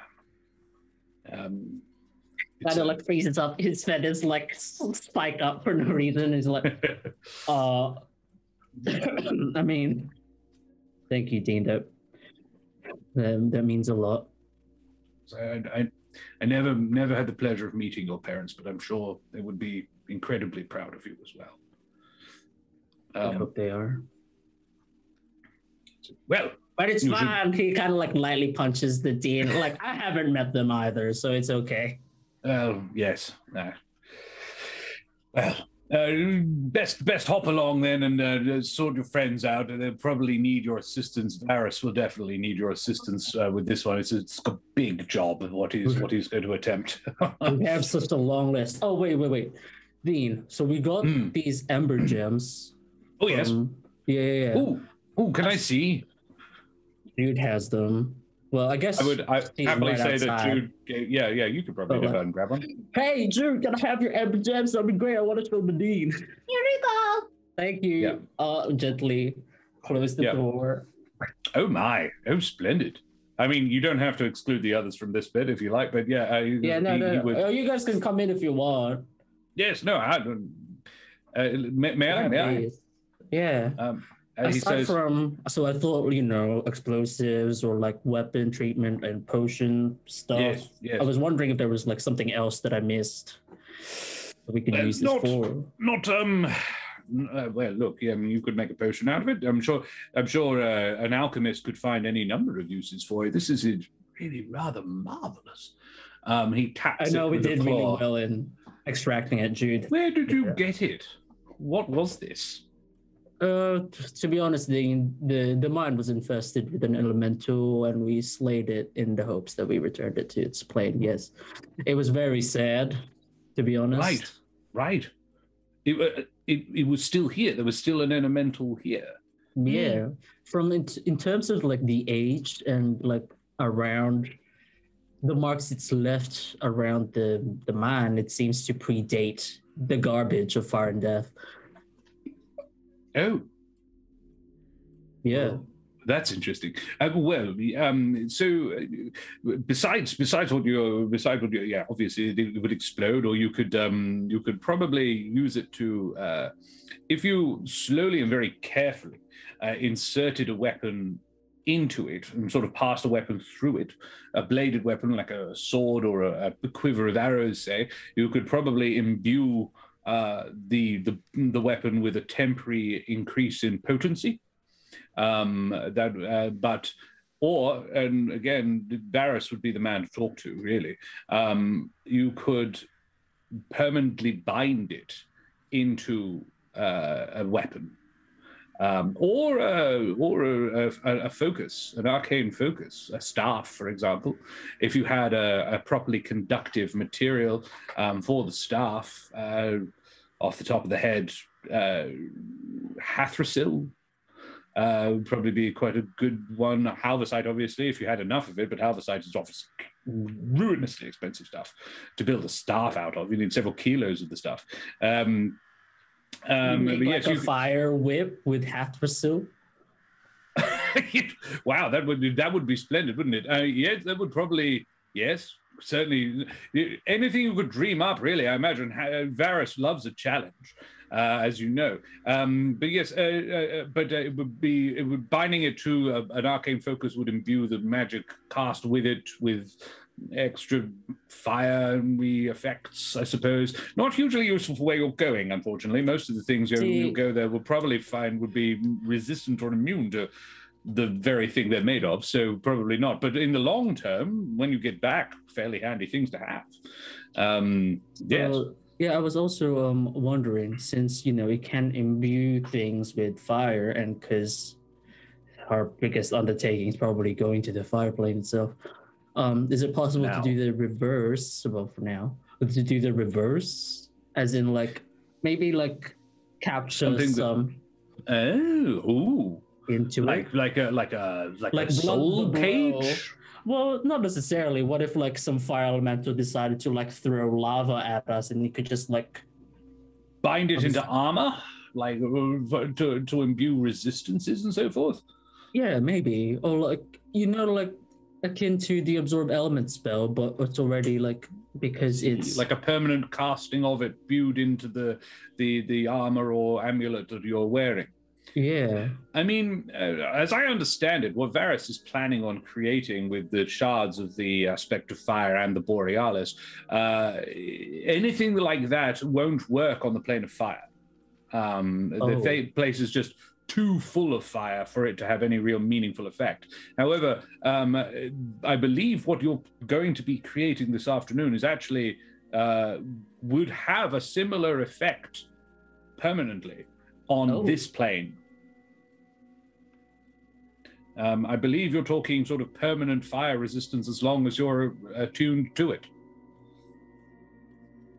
Which, while on the plane of fire, will keep you alive. And while you're here, useful. It's great. Should probably speak to him about that. Yeah, that's all. I was just curious. And unless somebody else has questions about our fire rocks. Yes, just be dreadfully careful with them. They're very explosive. Yeah. You guys mind if I hold on to one for a bit? We should probably separate them, though, so that they don't just, bump into each other and explode. So, yeah. Okay, yeah. Sure. So pretty. Jude takes one, Trish takes one.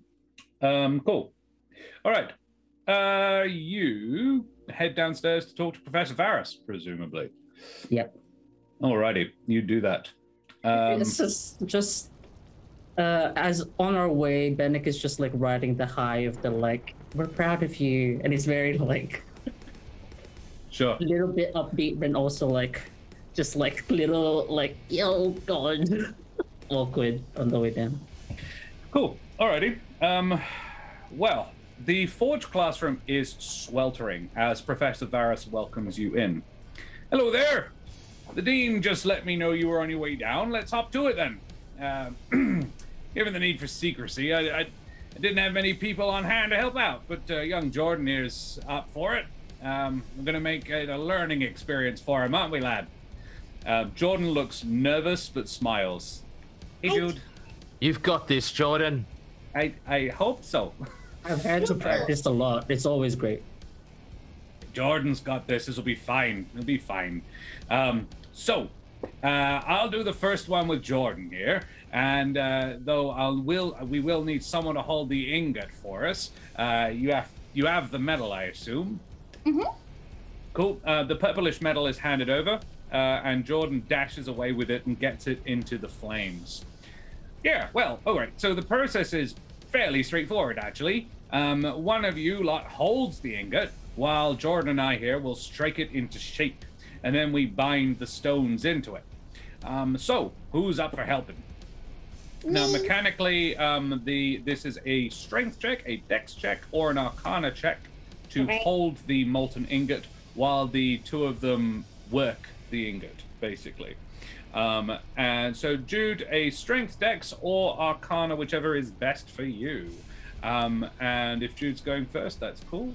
Okay, first I cast Mage Armor on myself, just so I have the hit points for it.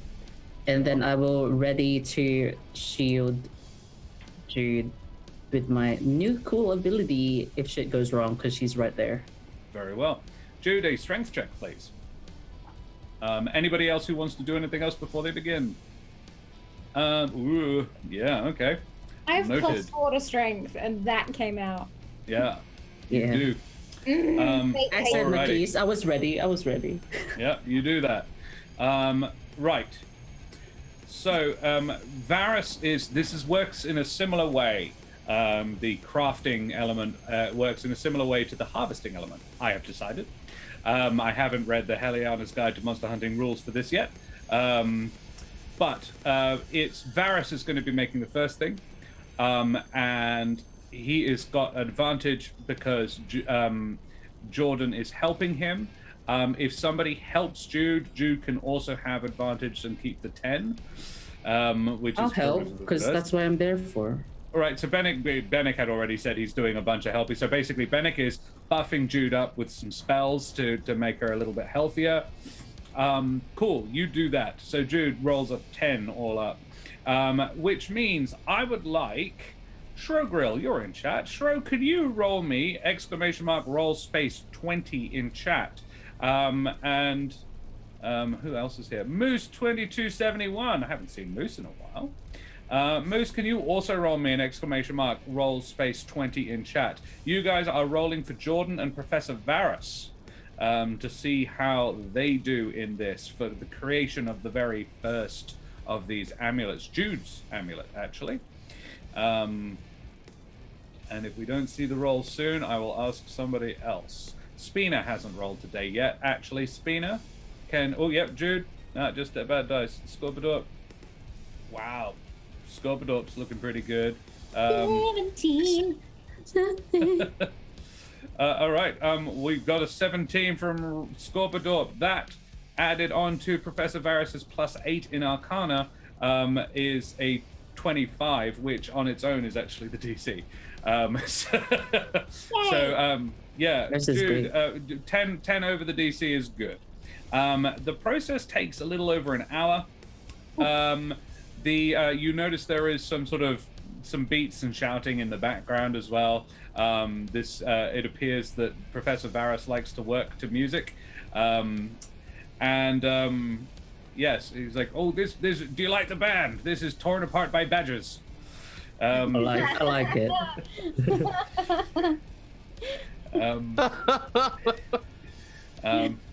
Band from my hometown. Very good. He's into metal. I get it. He's a fortune. Yeah. The process takes a little over an hour. The small hammers in Jordan and Varus's hands don't look anywhere near powerful enough to actually strike metal and make any meaningful damage to it. But it's more like the hammering is it's channeling the will of the person rather than it's not the hammer that's doing the work, it's the force of the personality of the mind behind the hammer. The Forge Master and his assistant beat out an irregular rhythm on the halversite ingot. The whole thing has a vaguely hypnotic quality to it, and you're all standing around and watching. After about 45 minutes or so of hammering, a delicate form begins to take shape, as though it's really just the will of the people watching it and focused on it are the ones choosing the shape this takes. It's not, the blows of the hammers don't appear to be sort of knocking it into shape. It's really just sort of slowly forming into it. This is magical forging. After the pounding begins to take on something of a fever pitch, as Varus grabs a waiting shard of the aspect of fire in a pair of tongs, holds it over the amulet, and he and Jordan bring their hammers down as one together, and there is a bright flash, and where once was a shard, it is now gone, though the metal is glowing even brighter and deeper red than before. A few minutes later, the process is repeated with a silver-white shard from the Borealis. This time, when struck, however, the flash is even more intense, and the resultant amulet that you are now holding in your tongs, Jude, is perfectly cool. Varus gestures at you, Jude, and says, "There you are, you can take it off the anvil now, my dear." Jude, that one is yours. It is already attuned to you. Mm-hmm. And can you describe what it looks like, please? This is an amulet that would be forged by Jude's will. Ooh. So Jude's personality would have dictated the form it took. You can have a think if you like. I'm not gonna go cliche and say it's in the shape of a muffin. I am going to say that it's actually in the shape of the sun, kind of like the symbol from Tangled, the flag of that nation. It's like it's a circle with a bunch of triangles around it, I think. Yeah. It was a toy she played with as a kid. The metal has almost elongated teardrops of red and white circling each other around it, each about halfway around. A little like a yin-yang, but not. And yeah, the metal itself still has a purplish sheen to it. It's a silver metal with a purplish sheen to it. And as you take it out of the tongs, a silver chain falls from it. Ooh. And you infer that it's supposed to be put on. Yeah. I gestured to Jordan, like, this is you remember the toy from... And she's like, and he goes, he smiles and nods. All right, who's next? In fact, he was like, who's next then? Can I go next? Of course, Miss Caper. All right, same deal again. Trish, Nelderberry. I know, it's good, isn't it? Nelderberry and Spina, can you roll me a d20 in chat, please? I didn't see Spina's from last time, so I'll pick a new one. And Trish, Dex probably for you, or Arcana if you're better. Oh, dexterity, definitely. Nelderberry, another 17. Spina, an 11 would have been perfectly serviceable. Particularly on a 27 dex save. That's a save, not a check, but it's still the 25. It's a 24. It's ridiculously good anyway. Yeah, Trish, yeah, yours is particularly well made. Nice. You're focused, you're holding on it. Trish, yeah, you feel, and in fact, pick two people to roll a d12 in chat, please. Ooh, okay.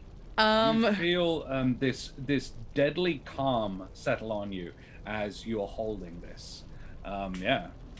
You can have Spina and Nelderberry again if you like. Yeah, why not? Spina and Nelderberry. Help me out. Can we get a pair of d12s in chat, please, Spina and Nelderberry? One from Nelderberry, not amazing. Oof. But Spina, also a 1.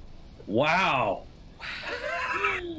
Oh, I'm sorry. Oh my god. That is an interesting result. The universe said no. No, cool. Yeah, That's 144. Don't worry, don't stress the it, universe Trish. today. Don't Serious- stress it at all. This is so yeah. You are holding it, and yeah. What does it look like? What does it come out looking at? The process is very similar. You guys absolutely ace this one. Is particularly well made. What does it look like? It is a perfect sphere with intricate little leaves and vines sort of engraved around all of its surface. Cool. Boss. Love it. Thank you. Those leaves and vines show up in different reds. Some of them are red and some of them are silver white across this silver metal. But yeah, otherwise, yeah, exactly what you described. Cool. And yeah, again, as you take it out of the tongs, a silver chain falls from it. Wow. They don't have to be necklaces, but these two were sort of built to be necklaces. They can be rings or any other sort of form of jewelry. You could have an earring if you wanted to. But yeah, that's what you have described. Cool. Right. Varys then says, right. Well, lad, I think you might have the hang of it. Your turn, Jordan. And Jordan's like, what? And Varys says, I'll do one. got this. I'll do one of the remaining ones, and Jordan, you can do the other. Gentlemen, one of you can help Jordan, the other one can help me, and ladies, if you wouldn't mind assisting as well, one another. Miss Littlefoot, I imagine your brother might like your assistance. Yeah. So this gentleman, you're going to make the Arcana checks now with advantage because Varys and Jordan are helping you. And Trish and Jude, another strength or dex? X. Strength. 15 from Nevermore for his with advantage of Arcana. Benneck 23. I should have set the DC. Hey. 17 and a 9. So who was helping Jude? Who was helping Jude and Jordan? I would have gone with the old bloke as opposed to. Very well. Benneck, you're with the I was Littlefoot gonna pair. say with the Littlefoot because Cool. I relate the working like Cool. practicing. So a 32 for Benneck and Jude, and a 32 from Trish and Nevermore. Nice. That's cool. Yeah, you both. So Benneck and Nevermore, what do your two look like? Mine is just going to be a cloak pin in the shape of a silver gilded feather. That's Ooh. it. And it's just Love going it. to sit right here across my chest. The plumes of the plumage of the feather is red and white. It's mostly white, and then it has like a red tip. Nice. Just the tip. Yeah, just the tip. Cool. In a silvery purple metallic. Substance coming out from it. Got it. Yep. Yep. Benneck. Mine looks like, for lack of a better word, it looks like a totem, like a statuette of some kind, but the details of the statue are like a hybridization of like different parts of not only like bird folk and humble folk, but also like just insectoid beasts, etc. Oh. Yeah. So And this there's- weird chimera creature? Yeah. And there's like Ah. it's like a key. What I perceive is like a keychain, but what would be its like hook thing is like a heavy duty like chain. Like a Link. a carabiner? Like for like rock climbers, you can clip it onto Yeah, things? basically. Yeah. Love it. Amazing. Like when you were at school, did you have your keys for your locker on your chain in your pocket? That sort of situation. Lesbian power move. Yeah. I think you described Benneck perfectly there. Yeah. Cool. Alrighty. I love it. Well, after that, Varys is like looking over Jordan's work just to make sure it's good, and he's like, "That was fine work there. Fine work." Extra credit. Well done. Beautiful. Beautiful. Now, I pat him on the back, like, good job, you brought this up. Jordan is sweating, but like he's flushed but excited, and he's looking happy. I'm a little bit worried because I was like, oh no, I infused my will on it. Maybe I hope he doesn't think it's weird. It's a totem of his dinner choices. Yeah, pretty much. Everything. He's an everything-arian. Yeah. So, is there? Varys has. He's like wiping his. He's got these thick leather gloves on. Varys is a Mapatch, Trish. I don't know if that matters to you at all, but yeah, Professor Minkus Varys is a middle-aged Mapatch man. Which is a fun phrase to say. He wears a heavy leather smock with lots of pockets in it, and he wears like thick leather gloves. And his arms are like, he's missing patches of fur from where he's gotten burnt repeatedly. He's scarred and he's quite burly. Like Mapatch tend to stocky, but this guy is particularly like, oof. He not buff, but a brick wall of a man. Like not someone you could get past easily in a corridor without him having to turn to his side. Like he probably has to move sideways through narrow doors. Was Minkus always like that? Because with a name like Minkus. You think not? I think he was like a very small Mapatch child. He might have been, he might have been a scrawny kid, but yeah, he grew out of the name. He's like a big dude named Tiny. It's ironic. Yeah. This so is cute. Little John of the Humblewood. Hello there. He goes, is there anything else you fancy getting made? You know, I'm in the mood now, and the youngster here is just getting into her swing. Sorry, what were you going to say? Something, Benneck? No, you go first. Is there any chance you'd be able to put this on a chain of some sort? And I will pull out the Helvig's quill spine thing. Is it still boiling hot? We were gonna try and make something out of that, weren't we? Is it still boiling hot, or? It's not boiling hot, but it is uncomfortably hot to touch. The hot potato. It's not going to burn you, but yeah. So you couldn't really wear it as a necklace comfortably. Not really, but I thought you were going to try and make a compass out of it. Yes, that's right. Actually, thank you. Yes, if we can incorporate that somehow. We were going to make a necklace a while back before it was correct. Yeah. He says, this could take a bit of doing. We'll have to use the remaining halversite. All right. I love a challenge. So this is can always sort of organize more. Yeah, I think you need to leave tomorrow, though. All right. Love a challenge. Here we go. So this is Josh now making bullshit up. Nevermore, seeing it was your idea, you're going to be the one helping him. This is going to be an Arcana check from you and an Arcana check from Varys. Advantage Jordan, or not? Jordan will be helping Varys.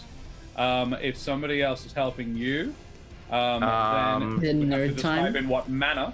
Benneck, do you mind? Don't mind what you need. Thank you. I just need you to watch kind of how the magic's being infused here. And you're better suited to doing that than the other two. Not that you're not useful. You're incredibly useful, and you're amazing people, both of you, and I love you both. But you're not magic users, so sorry. Hey, man, I know my strengths. I know. a magic user. Oh, that's right. Uh-huh. Jude is- Of course you are, Jude. Benneck, let's... I just look over at Jude like, it's fine. You're doing I know great, you did are, great. Jude. Of course you are. But I keep a lookout with my... No! Jude! No, Benneck, wait. What? Wait. Stop. Okay, I'm stopping. How can you look at that face and not want to help you? Jude, help me, please. Okay. Hey, that's not my problem. Oh my God, Jude. walk away. I have -2 to Arcana, so. Well, I Doesn't mean, matter, you're just helping You can him. hold it. You I'll can help hold it instead. Yeah, Thank you. literally just helping Nevermore. So you're giving him the help And action, which Trish, gives him like, what's advantage. that about? So, Shadow Silver. Oh, I have a dog in my lap. Shadow Silver and Omi. Would you mind rolling me 2 d20s in chat, please? One each. And do I roll Arcana at advantage now? You would roll an Arcana with advantage, Nevermore. Exclamation mark, roll space 20. Woo!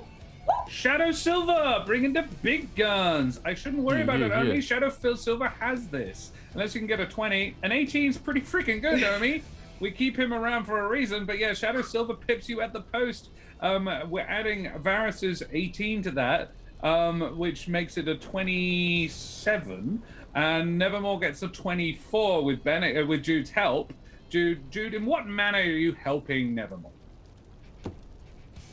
I am going to play my ocarina. That added to Ripped Apart by Badgers. Heavy metal in the background is like I can you roll me a performance check, Jude? I just want to know. Yeah. So because I am now a bard, I have actually added my to my performance. Are you now proficient in performance? Good. I have to roll it in D&D Beyond. So very well. Do that. 9. It's first one. No worries. Totally on brand. Fucking love it. Yeah, it's discordant. Essence, but I think it's way worse. Yeah, it's discordant, mostly because just the ocarina is not a metal instrument. Nope. Particularly like a flute made of a grenade would be. Absolutely. If you had a flute made of grenade, I would have given you advantage. All right, Josh. But you are talking to the right people. If you want a flute made out of grenade. I want a grenade flute, Josh. I want a grenade. Who doesn't want a grenade flute? I want a grenade flute now. I have a mental image of the next thing I'm going to craft in my shed. Yes, I haven't paid attention to you in nearly long enough. I'm mostly a carpenter, so it's going to be a wooden grenade, but it's still going to be cool. All right. Yeah, Nevermore. What did we say? It was 30. It was 27 and 24. Cumulatively a 51, and I'd set the DC at 40, thinking that's high enough, right? Yeah. Nevermore, what you guys managed to create is it is like, you know, the rapper clocks, like the big clock on the chain around your neck. Flavor Flav. Flavor Flav. It's that, but it's a compass. Oh my god! Oh, really? Please, can I wear it? I want to be. It's made of halversite. It's a very thin disc of halversite, with Benneck's spine basically nailed to the middle of it. Helvig's? Did I say Benneck? I meant Helvig. I apologize. Yeah, Helvig's spine nailed to the middle of it. Currently, the spine is just sort of, you know, that spinning that it does when it doesn't know where the person is. It's currently doing that. But you're like, he says you were not aware of the exact incantation used to create that effect in avium amulets, but now you've seen it. You're not in any way a metallurgist at all, but you've now seen that. You've seen what, and he looks at you and he says, "You've now seen one of the darker secrets, or one of the, not dark, he doesn't say that, one of the deeper secrets of the avium lab." Not many get to see that. Appreciate you sharing that with us. Thank you. It's a slight modification on what we use here, obviously, but there you are. Anything else you guys fancy? I'm having fun today. Yeah, actually, I picked up some Hathrasil out on the road, and I've been thinking of. I know, it's so cool. I didn't know what to use it for, but since we're in a forge and you're an expert, I thought maybe we could think of something cool. And so I pull out the branch and the thorn, and I also pull out the crystal and say, and if my friends don't mind, this could be used as well. Been picking up all sorts of good things lately. Jordan is like open-mouthed at this and says, "Professor, could we build a a fire staff out of that? And he says, why, yes, lad, we certainly could. Spellcast and focus work for you? Oh, no, you're more of a sort of a run up to somebody and poke them with a stick thing, aren't you? More or less, yeah. Well, could you attach it to the end of a stick? Think of it like the end of a mace, the head of a mace, and when they get hit by it, well, the unleashes. staff here could do that. And Jordan says, or possibly an ember lance? A lance. This requires all 3 items. But the professor would expect. Now that I think might be exactly what your friend here is in the market for. Mechanically, an ember lance, if you're interested, is I'm not going to tell you what it is until you agree to it. And we'll make it. But yeah, so you can have a fire staff, which is a spellcasting focus, which would be good for Benneck or Nevermore. And it's functionally it's a +1 spellcasting focus that if you cast fire spells does extra fire damage. It doesn't work on anything else, and it wouldn't work with Nevermore's transmutation of spells. But it would do that. So a +1 to your spellcasting ability modifier and a +1 to your spell save DC, or the mysterious ember lance, which is more of a Trish thing. Can it be any weapon, or is it like a... It is a very specific kind of thing. It's functionally it's like a quarterstaff / spear. A glaive would be the best way to describe it. Do you guys mind? A lance sounds like fun. Please, by all means, lance. I don't mind. I don't have any fire spells. It actually sounds super cool. Trish, Thanks. My lady, please step this way. Okay. Love a fellow craftsperson. Because he respects your ability, because you're a map batch and he's a map batch, and he knows. So, Trish, this would probably be proficiency with Scroungecraft. Nice. This is a Scroungecraft ability check, and he will assist you. So he is giving you advantage. Okay. All right. So yeah, make me a. He said this is not an easy thing to build. Jordan, pay attention here, and he says, "Yes, sir, I am paying attention." Okay. Good job, Dude, check this out. It's so cool. I know. Alrighty. How does the Scroungecrafter work? You don't normally roll for it, do you? No, not normally. Let's make it a sleight of hand check then. Okay.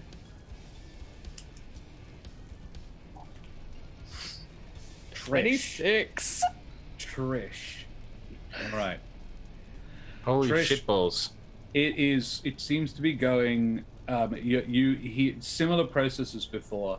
You place the Hathrasil branch in the flames, and he gets you to hold it with one hand while he's like, you're going to be the wielder on this one, so you're going to have to be the wielder.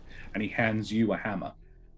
Okay. He says, I know this isn't normally your thing, but I believe in you, girl.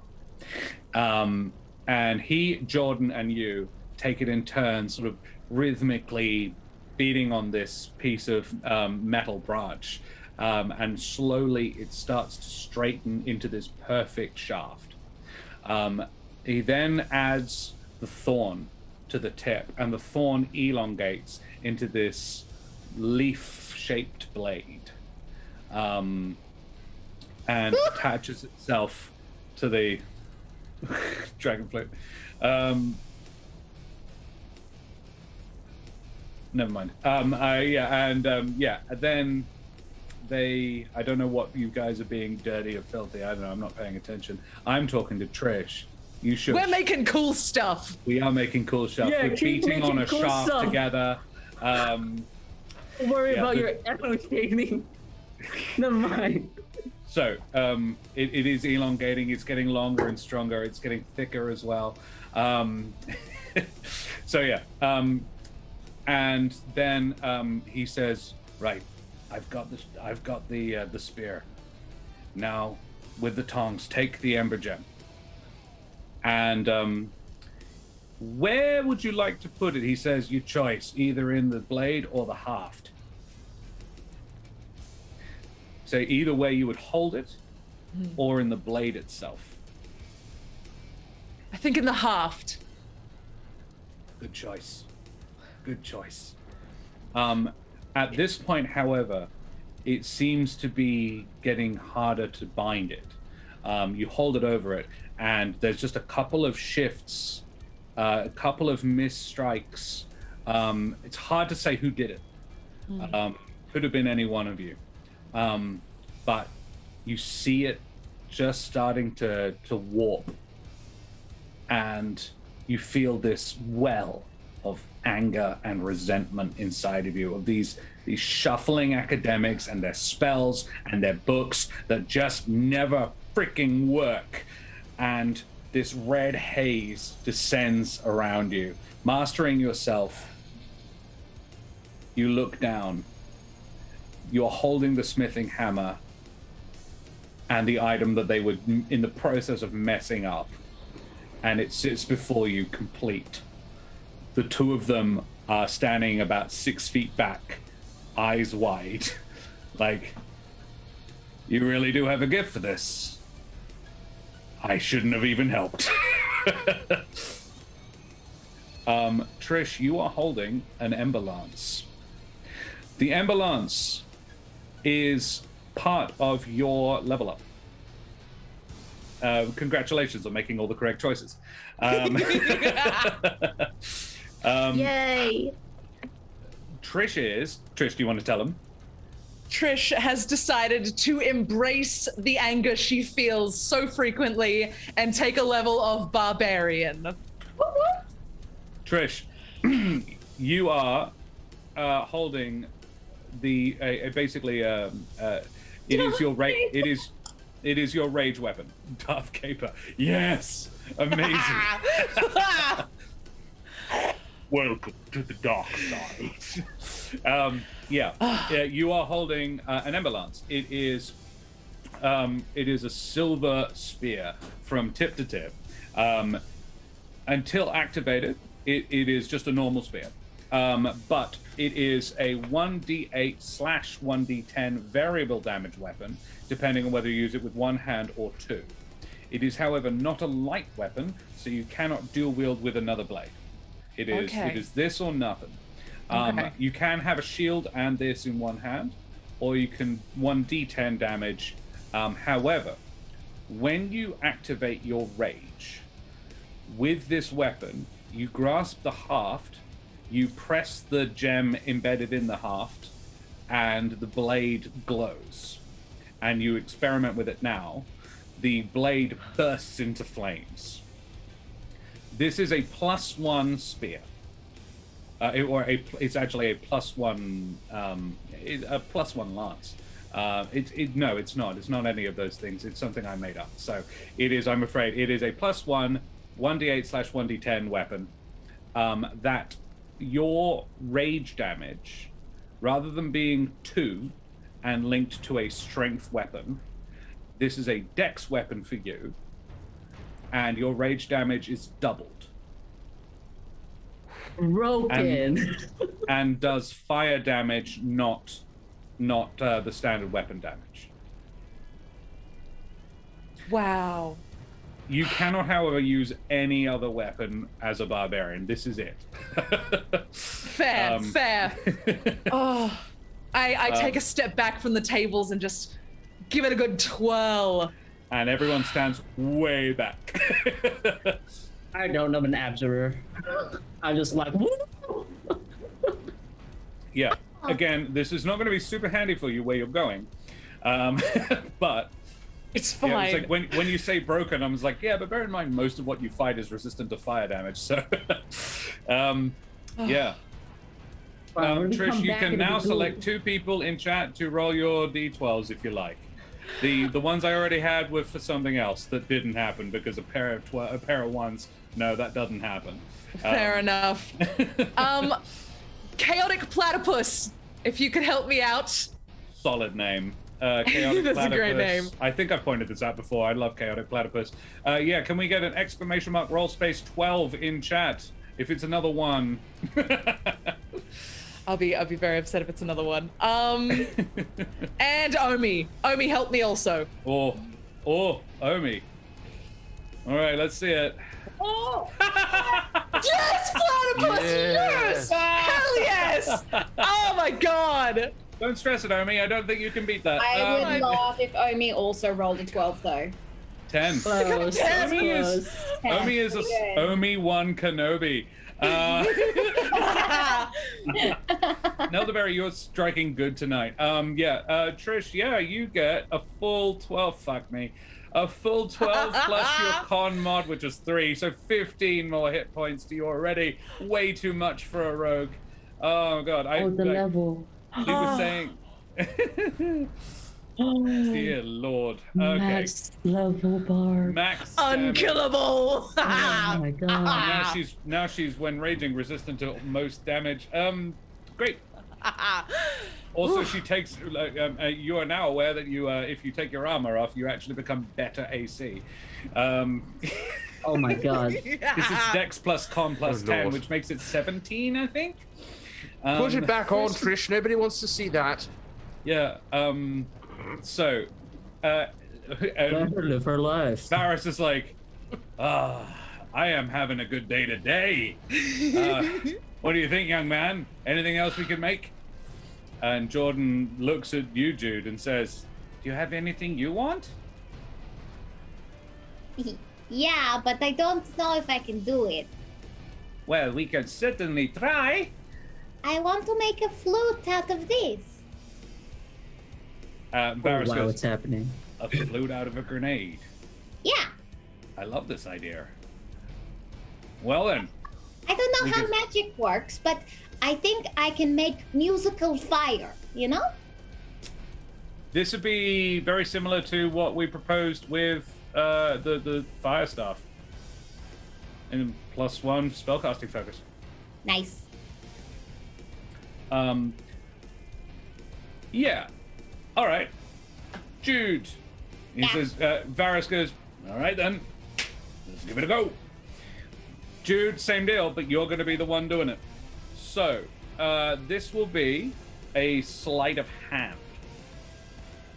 She rolls a 1, does it explode? Don't look like and, that, Josh. and Jordan will be helping. Oh hey.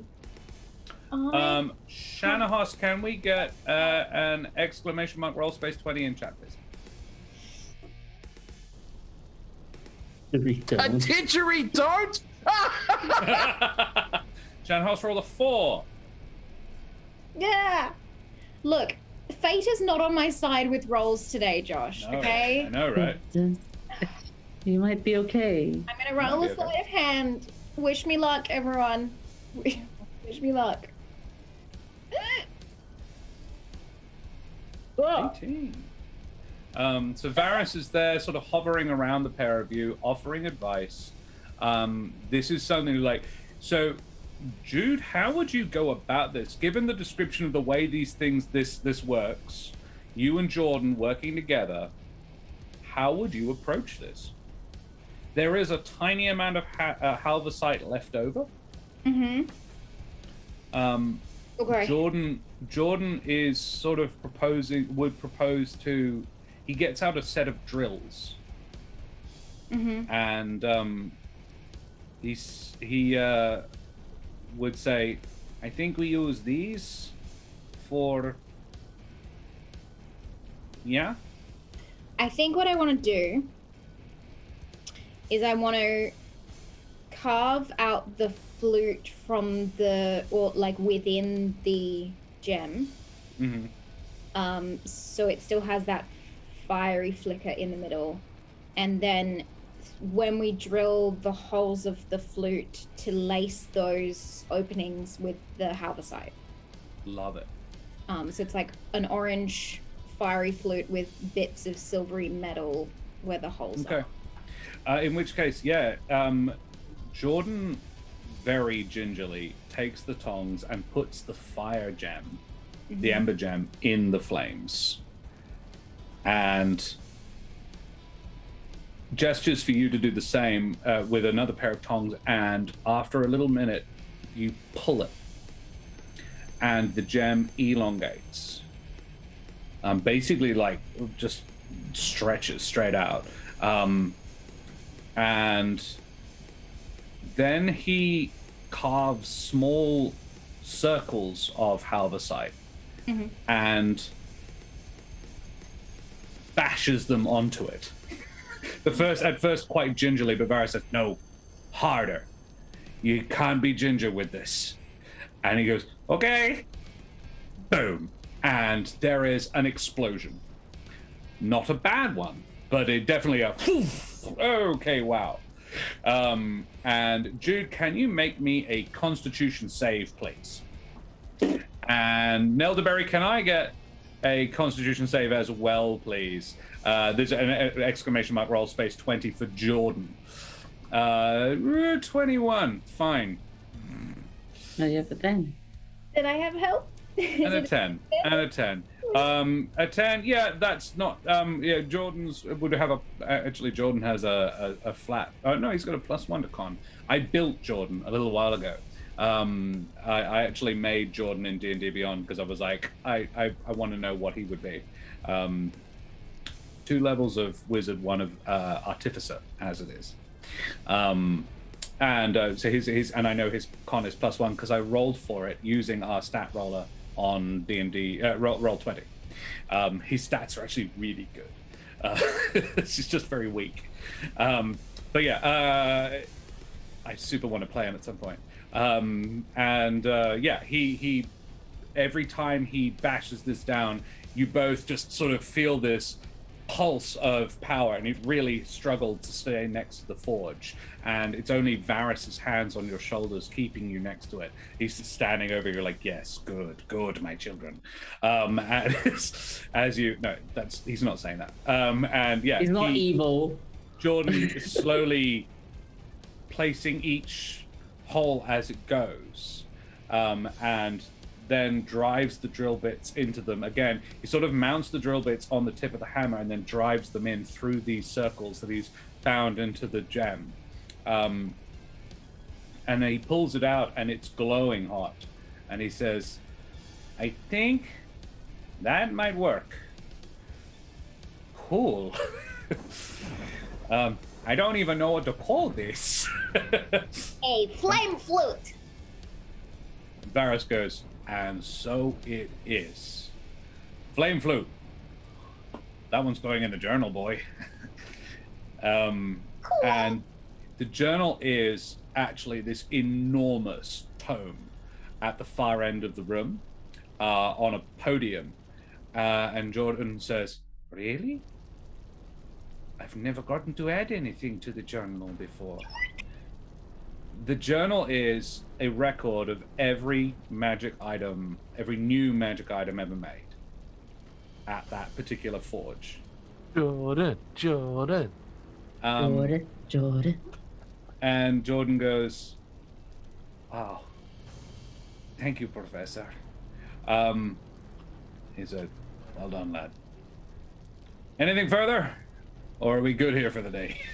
I'm getting a little tired myself at this point. Yeah, we should probably sleep.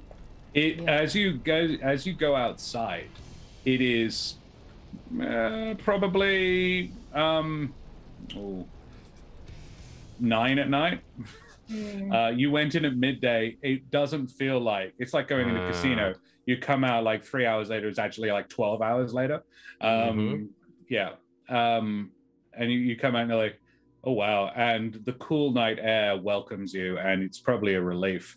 You've been in that room that's sweltering hot. Like, there have been dozens of forges going constantly for like 8 hours. It's been a while. Yeah, the professor says, well, Jordan here is going to jot something down in a book quickly, and then I suggest you guys get to dinner. I'll send him up to have dinner with you, and then he'll be going home, I believe. And Jordan says, yeah, I'm going back to see the family. What? Well, we have a holiday. And Varys says, I was actually going to mention to you, young man, my wee son, he's just turned 5, and I haven't been around nearly enough to present him with a younger sibling. He'd probably enjoy having somebody to hang out with for a couple of weeks. I know you and your folks don't necessarily get along. If you wanted to have somewhere else to go, he pulls a letter out of his top pocket and he gives it to him and is like, give this to me, my good lady. Tell her I'll be home shortly. If you fancy it. And Jude, do you think Jordan would go for that? Yeah, 100%. If he went back to the brothers. I don't think he would. He wouldn't have fun. They'd probably build him a forge and make him work. Or make fun of him for being a magic user. Yeah. Cool. All right. Well, I think, ladies and gents, we'll leave it there. There's just one thing I would like to do with... No, I'll wait till next time. Cool. We will leave it there, guys. Cover my holes and blow me, the story of an ocarina. Wow. Serum, you're a terrible, terrible person. Brilliant. Very funny. We love him to bits. Awful. Alrighty, we will leave it there, ladies and gentlemen, and beings of indeterminate gender and persuasion. So let's put on some less heavy-duty music. In fact, I want to have that. Let's go back to Bye-bye. Fire flute. Board. Yeah, ripped apart by badgers. Looking for him. So good. It's if anybody who uses Sirenscape, which is what I'm using for our music, it is Avernus rock music. Where is it? I have a lot of music on here. Where have you gone? See, the problem is I move stuff around and it changes. Hang on. Let's just having the metal going in the forge just felt so right. I know, right? I loved it. I was building that soundscape and I was like, this is right. This is right. There it is. All right, stop and play that again. Okay, cool. Right. So I think we have a bunch of people we need to thank. Firstly, I would like to thank everybody for watching and playing. I'd like to thank the Deck of Many for what I'm sure you can agree was really cool work building this world that I have embellished. Thanks Serum for his amazing and disgusting work behind the scenes. Some of it amazing, some of it his comments in chat. We need to thank Breepie, our amazing artist. Again, their work is actually not on the screen right now because on the screen right now is the work of Wooten Forge, our amazing sponsors, purveyors of WA's finest handcrafted wooden tabletop accessories. Support from them that allows us to bring you this kind of amazing content. We have a discount code for you, so head on over to wootenforge.com and use code HUMBLE2. And this week you can get free engraving on all of your orders. What a great deal. Thank you, Halloween. Humble 2, peeps. Yes. Flutes and fire. Exactly. Fire flutes. So, as always, we are going to do some favorite moments. We're going to try and make this a little bit quicker than we normally make it. So, who wants to go first? Speed round. Speed round. Jude, tell me your favorite you moment. Oh, consummating. Consummating. The use of that word. Excellent. Well done. Thank you. Yeah. Solid work. Yeah. Shaking the gemstones around. I was freaking out. I was just like, huh? Definitely. Yeah. Rach, what do you reckon? The deliberate misunderstanding, setting us all up for that fucking nonsense was excellent. Solid work. Yes. Dan, what do you think? I just like that scene with the actual not consummating scene with Yeah. Author. There we go. That's the name. I'm going to go on that one as well, but for a different reason. With Portia, I really enjoyed it because I didn't tell you what I was going to do, and I considered doing it. I considered telling you because I would deliberately wrote it to be as like double entendre as possible, but I had no intention of trying to lure you into a sexy time unless you were clearly up for it. So I really enjoyed the innocence of Jude. I love that I love the way that AJ is able to play dirty while Jude is playing sweet and cute and innocent. I love that you managed to embody both of those things simultaneously. It's incredible talent. Well done. Thank you, AJ. It's a pleasure to play with you. It's a pleasure to be filthy, but not with you. It's always fun. Let's talk about Dan. Dan did a great job. Wow. Dan, what was your favorite self moment? Describing Benneck's first year. Yeah. I love that. I love the drop in of "I've never met my parents" in your like proud moment with the dean. Yeah. I really like the description of your gem, your totem. I was like, that's cool. That's not where I thought that would go at all. Yeah, I love it. I love doing that. Yeah, amazing. Speaking of gem, I liked that you, and this is more of a Dan thing, that you turned the gem around earlier to see if it looked like a frog.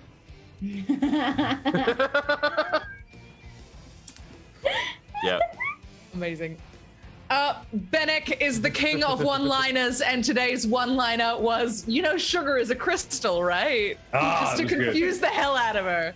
Beautiful. That was great. Oh, I have a bonus one. I have a quick bonus one. When Nevermore playing for help, Benneck being like, "You're your own person. You can look after yourself." Favorite Dan, his amulet. Yes, Omi, agreed. I forgot to mention. Yeah, please, everybody. Nelderberry, it's for you. ! Ticket in chat, and you too can go into the giveaway draw to win an amazing Jara dice box like what you can see on screen right now. It's beautiful. I've got one very like it. They may even engrave it for you because they're cool guys. I love the fact that Omi is also doing short favorite moments. It's like amulet. I have no issue. Like, you can throw them up in the Discord, guys. If you want to join our Discord, that'd be awesome if you did. It'd be really cool. Otherwise, you can throw them up in chat if you come up real quick ones. Alrighty, who hasn't gone for Dan? Are we all good for Dan? Yep. I think we're okay. good. Let's talk about Rachel. Rachel did an amazing job as well. I had fun with Rachel. Rachel, what was your favorite bit? Vibing with Varys. That whole scene was fun as hell. I loved it. Vibing with Varys. Vibing with Varys. That should have been the app title. I've got to say, like, Rachel, role-playing with you is fucking dope. Being able to bounce off you for these very funny scenes of Jude not understanding what she's doing, you did brilliant. Like, you took whatever offering I was giving you and you made it 10 times better. Thank you. And you always set me up so good. I love doing back and forth with you. It's fucking great. My favorite moment is drunk Trish being like that girl that's just super proud of you. This is like, yes, yes. You didn't go, yes. That was fun. Absolutely. I did appreciate the Varys scene as well, and just accepting when the DM has kind of done something unique and different for you. That's you could see how excited you were with that. So it's just enjoyable to see people get that happy about D&D. It's really fucking cool. That was definitely going to be mine as well. I would say it was, I wasn't surprised by it, but I was gratified to see it. The grace with which you accepted, basically, I said to you, hey, before this session, I said to Rachel about an hour before the session, I sent her a message saying, hey, were you going to go Barbarian tonight? Because I think it would be cool if you did. And Rach was like, I wasn't planning to, but if you think so, yes, definitely. The grace with which you accepted all the curveballs I threw you, like you didn't level up at the same time as everybody else, and there was a bunch of stuff. You could have gone like, nah, I didn't get one, and you didn't. You were just cool and awesome about it, and I'm not shocked, but I do appreciate it. Basically, Rach, you're a consummate professional. Yeah, absolutely. I'm really bad at keeping this short. Krakos Wizard, best scrounge crafter, dead set. Absolutely. Favorite Trish, motherfucking Darth Caper. Yeah, I mean it's very much like it's because it's a staff weapon. It's very it's a Maul, a Darth Maul style. Maul moment. Yeah. Is it double-ended? Cool. Hey, it's not double-ended, but we can mod that later if you like. And Alan gave the other side. Now. Let's talk about Nevermore. Let's talk about Mitch. We had a favorite Mitch in chat a little while ago. His recap and making true peace with Kral from Omi. Dead set. Yeah, you nailed it. That's I liked how things ended with Kral because Nevermore had a lot of respect for him.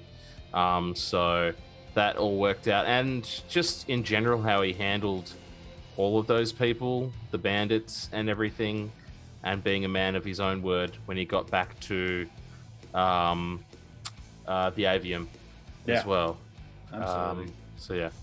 He handled that well, but he didn't handle his liquor well. That was my favorite Nevermore moment. Drunk Nevermore being a needy child needing to be tucked in. That was so good. Yeah, absolutely. I have to say my favorite Nevermore moment was him fobbing off Benneck. He was like, "Hey Benneck, hook me up because you're better at magic." And Jude's like, I know magic. And you're like, "Yeah, of course you do, Jude." No, of course you do, Jude. But the thing is, when you're in Nevermore's voice, you can never sound sincere.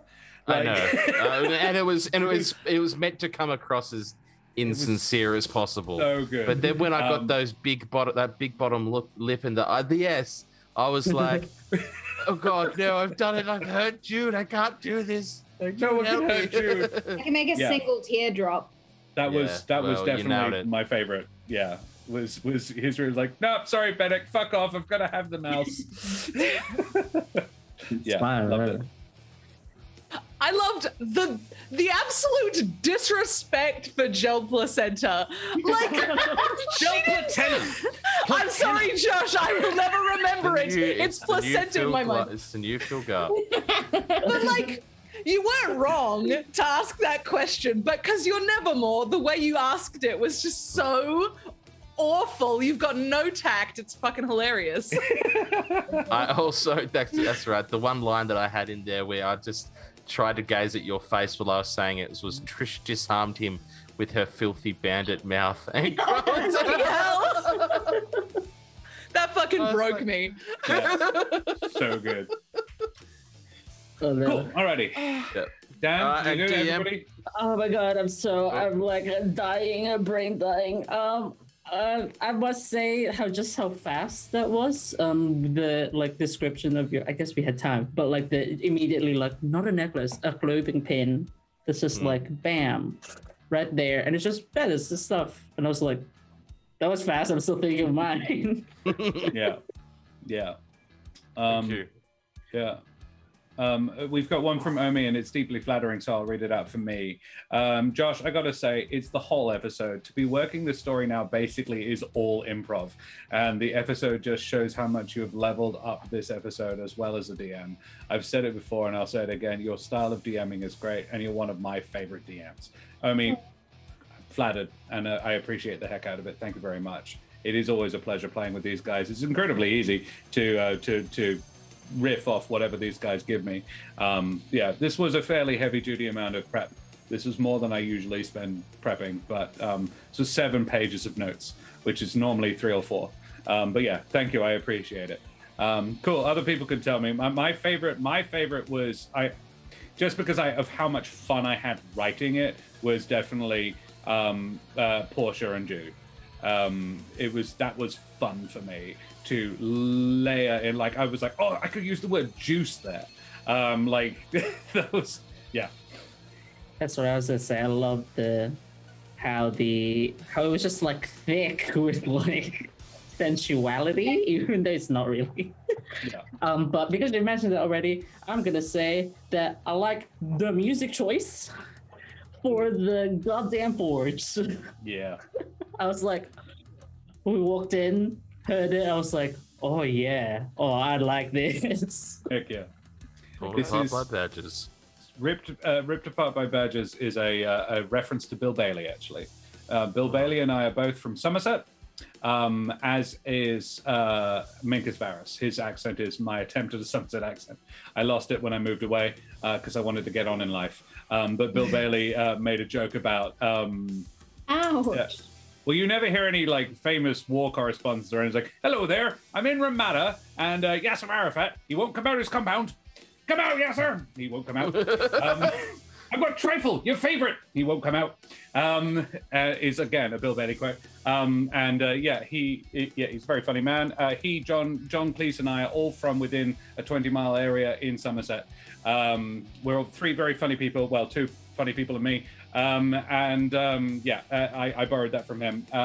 He was making a joke about heavy metal bands from Somerset, and he's like, "We're from Shipton Mallet, and we are ripped apart by badgers," because heavy metal will be funny in a Somerset accent. Cool. I appreciated the rune wallpaper description, where it was like half on the wall, half not, and then he kind of gestured for it to get back onto the paper and then complained about it. I thought that was I thought that was really cool. And hopefully this doesn't take anybody else's, but you did mutter the line, "If you had a flute made of a grenade, I would have given you advantage." I just love the flute made of a grenade. Is such a brilliant. Well, it's funny. Jude now has a flute made of a grenade. Yeah, absolutely, of course. Because you loved it so much, and chat got behind the grenade. Such a good idea. I can't not. You now have a +1 casting focus for that does bonus damage if you do fire damage. Yeah. Cool. You'd get an extra D4 of fire damage if you ever do fire damage with any spell you cast. In an emergency, can you just go like a glow stick and go like this and then throw? Borrow my flute if I. The didgeridoo. That's right. The didgeridoo is what it's called. Absolutely. Or the fire flute. My favorite DM moment, I will circle back, Portia, but one specific moment, there's two reasons. Because you made me, like, I had to consider how Jude would operate in that whole thing, and Jude is very innocent, so it made me, like, have to be very focused on what Jude was doing. But then when Jude said consummated very subtly, but said it to Portia, she did not correct Jude. And that is the only reason that joke continued, because Jude was like, I've said it right, because I wasn't correct. Portia didn't want to be rude and was like, sort of. But she didn't even say like sort of. She just didn't say anything. Well, she didn't want to be rude. It was amazing. It was such a good character choice. And fed me the rest of it. That was everything I wanted from that scene. Well, as I was writing, I'm like, I know exactly what Edge is going to do with this. I'm so happy. Yeah. Grenade flute, amazing. Legit, R4D and its affiliates are half the campaigns I listen to on the weekly and half of where my mornings are spent. Yeah, Omi, it's good fun having you. It's always a pleasure having you in chat. You are the high roller of the chat by some comfortable margin.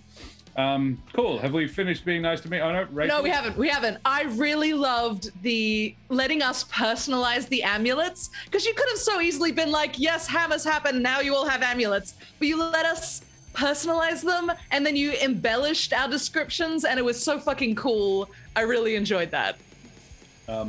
Tip for DMs out there: give your players as much room for demonstrating who the fuck their characters are as possible, which is what I was doing. And it's something I have, like, it's something a lot of DMs probably know at a basic level, but it's something I've learned recently, that give them as much room to, particularly when you've got a gifted stable of players as I've got, give them as much room to show you who their characters are as possible. Yeah, absolutely. But it was a deliberate choice, and thank you for picking up on it, because I'm very proud of it. Yeah. Cool. Alrighty, well, yeah, that was fun. Everybody had a great time. We've got some leveling up to do over the week. And you come tune in next week to find out what Nevermore has leveled up into. Take it cross-class into. It's exciting. I have so many fucking bods. Something with a D8 as its hit dice, which are only like half the classes. So, cool. Alrighty. Well, we will go away from here now because we've been streaming for a little over an hour, a little over 3 hours. Let's draw the final exclamation mark tickets in chat for that beautiful giveaway from Wooten Forge. We will do our sign-offs while you do those finals, and then I will draw the prize. So stick around. AJ, we'll go backwards. Who the heck are you? I am heckin' AJ Winters, the creative bean from Perth, WA. I make world building videos every Sunday. Sometimes it's a Tuesday. And because life. I'm building a world one step at a time that I'm going to host and DM a game in next year. I'm very excited for it. So you can follow all my socials, Winter's Tales Co., or find us on YouTube for all of that jazz. Or you can also find me here on Roll for Damage Wednesday night at 8 p.m. for the next chapter in the Avatar 6-shot. The final one that will be on Roll for Damage, at which point it jumps over to Corsair's Cove in 2 weeks' time. But stick around for Rhythm in the Mines. Yeah, Avatar Legends 6-shot with Dan and AJ and Matt Brown from Split the Party and Axel Bebbington. Hype. Cool. Dan, tell me about yourself. Hello, I'm Dan. I'm D-Reb in Twitch chat. As you were told, I am on Wednesday for the Avatar mini campaign, half campaign, where I play a spear-wielding non-bender who is apparently very ripped for his age, which is like a teen, because you know he's rough and tumble. Anyway, that's him. And aside from that, you can come back here next week for more now reformed, for more cleaned up Benneck. Now that you know his past. Yeah, come see that, and love to see all your names again in chat and roll for us because it's always fun. Yeah, thank you guys. It's been a pleasure having so many of our friends in chat. Lovely seeing you there. Mitch, tell us who the heck you are. I am Mitch Earnshaw. You can find me at Twitter, Mitch_Earnshaw, where I share things that amuse me and make me happy and smile. You could also find me on Twitch as well, which should also be Mitch_Earnshaw. But this is where you'll find me all the time. And I'm happy to be here, and I'm going to be happy to be back next week. Awesome. Pass it on. Excellent. Rach, who the fuck are you? Hello, my name is Rachel Foucar. I am a writer, actor, and creative trash at large. You can find me on various social media at Rachel Foucar, and you can find the book that I wrote, The Rings of Mars, right here on the internet. It's a sci-fi situation. They're trying to get to Mars, but that's very difficult, so things go badly. Anyway, buy it if you like science fiction. It would make me smile. You can find it on the internet. It's got a 4.8 from Goodreads. It's a pretty bloody good read. It lives on my desk because I've read it. Now I can show it every week. Cool. And Madame et Monsieur, Dame und Herren, and beings of indeterminate gender and persuasion, I am Josh the Pirate. I've been your humble DM and storyteller for this evening. If you enjoyed my face and voice tonight, you can find me at Paparotica at Fringe World and generally infesting the art scene here in Perth. I also have my own new channel, twitch.tv/Corsairs Cove, where you can find a second Humblewood campaign in the same world, but with a different crew, with the Mother of Bunnies as Kesh from this campaign, one of the NPCs from this campaign, along with Josh Towns, Nikolai Kravchenko from Academy of Xandar, and a brand new player, Brendan Ellis, who was not a brand new player at all. He was my original DM, so he knows his way around the traps. Alternatively, if you like the majestic voice, but you think I could stand to tone the face down a bit, I am also part of the There Be Dragons crew. We are a 5e D&D podcast in a fantasy gunpowder setting where I play the infamous and deadly pirate Scan Felspar and his little dragon Crush. We had a session on Sunday and Scan met a demon or a devil. His name was Chase. He's a nice guy. Made me a deal I couldn't refuse. That was fun. Cool. I literally couldn't refuse. If I had died. I would have died. Yeah, that was fun for me. Right, now we need to figure out who's getting some hard wood. Sorry, I shouldn't have shouted. I was just excited. So we are going to close the giveaway in 5, 4, 3, 2, 1. Closing giveaway. Now we're going to draw a winner. Who's getting that Count von hardwood? Zarovich. There you go. What a name. I Count saw von Count Zarovich. right at the very beginning. Yeah. Please, Count von Zarovich, please send us a Right. message on, ideally our Discord is probably the best way to find us. Congratulations. Oh, they're still here. Yay. Yeah. I've got some nice words. Check us a message in the Discord, and we will make sure we can get your beautiful Wooten Forge dice keeper to you. And engraved. And engraved. Look, I'm not promising that one. That was a Nelderberry thing. He said it. I like that. I leave it up to them, but maybe, I don't know. You can send, Nelderberry said you can get Josh the Pirate written on it if you want. It's a bit of a weird thing to get written on it if you want, because that's what I've got on mine. Count von Zarovich is a long thing to have to say on it. Anyway. It's a throwback. Congratulations. That was super cool. Yeah, I'm really happy for you. It's a beautiful thing. I'm going to be buying one for my sibling. Cool. Well, gents and ladies and other people as well. We are going to raid, as we often do. We throw the love over to somebody else. Phoenix Wacky is currently streaming. As is the Eldritch Scribe. Phoenix. I reckon Phoenix. Because Eldritch Scribe is normally wrapping up by always now, finish now, yeah. So they're just going to raid us. So let's straight do away. Phoenix is still playing by the looks of it, so we will raid Phoenix Wacky. We love John, we love him dearly, and it looks like they're playing some D&D. So we will start that raid now, and we will go over there, chuck up your favorite raid emotes in chat, tell them where you came from, show them the love as we always like to do, and we will see you guys next time. Thanks so much for coming and hanging out with us. Bye-bye, everybody. Bye-bye, everybody. Bye.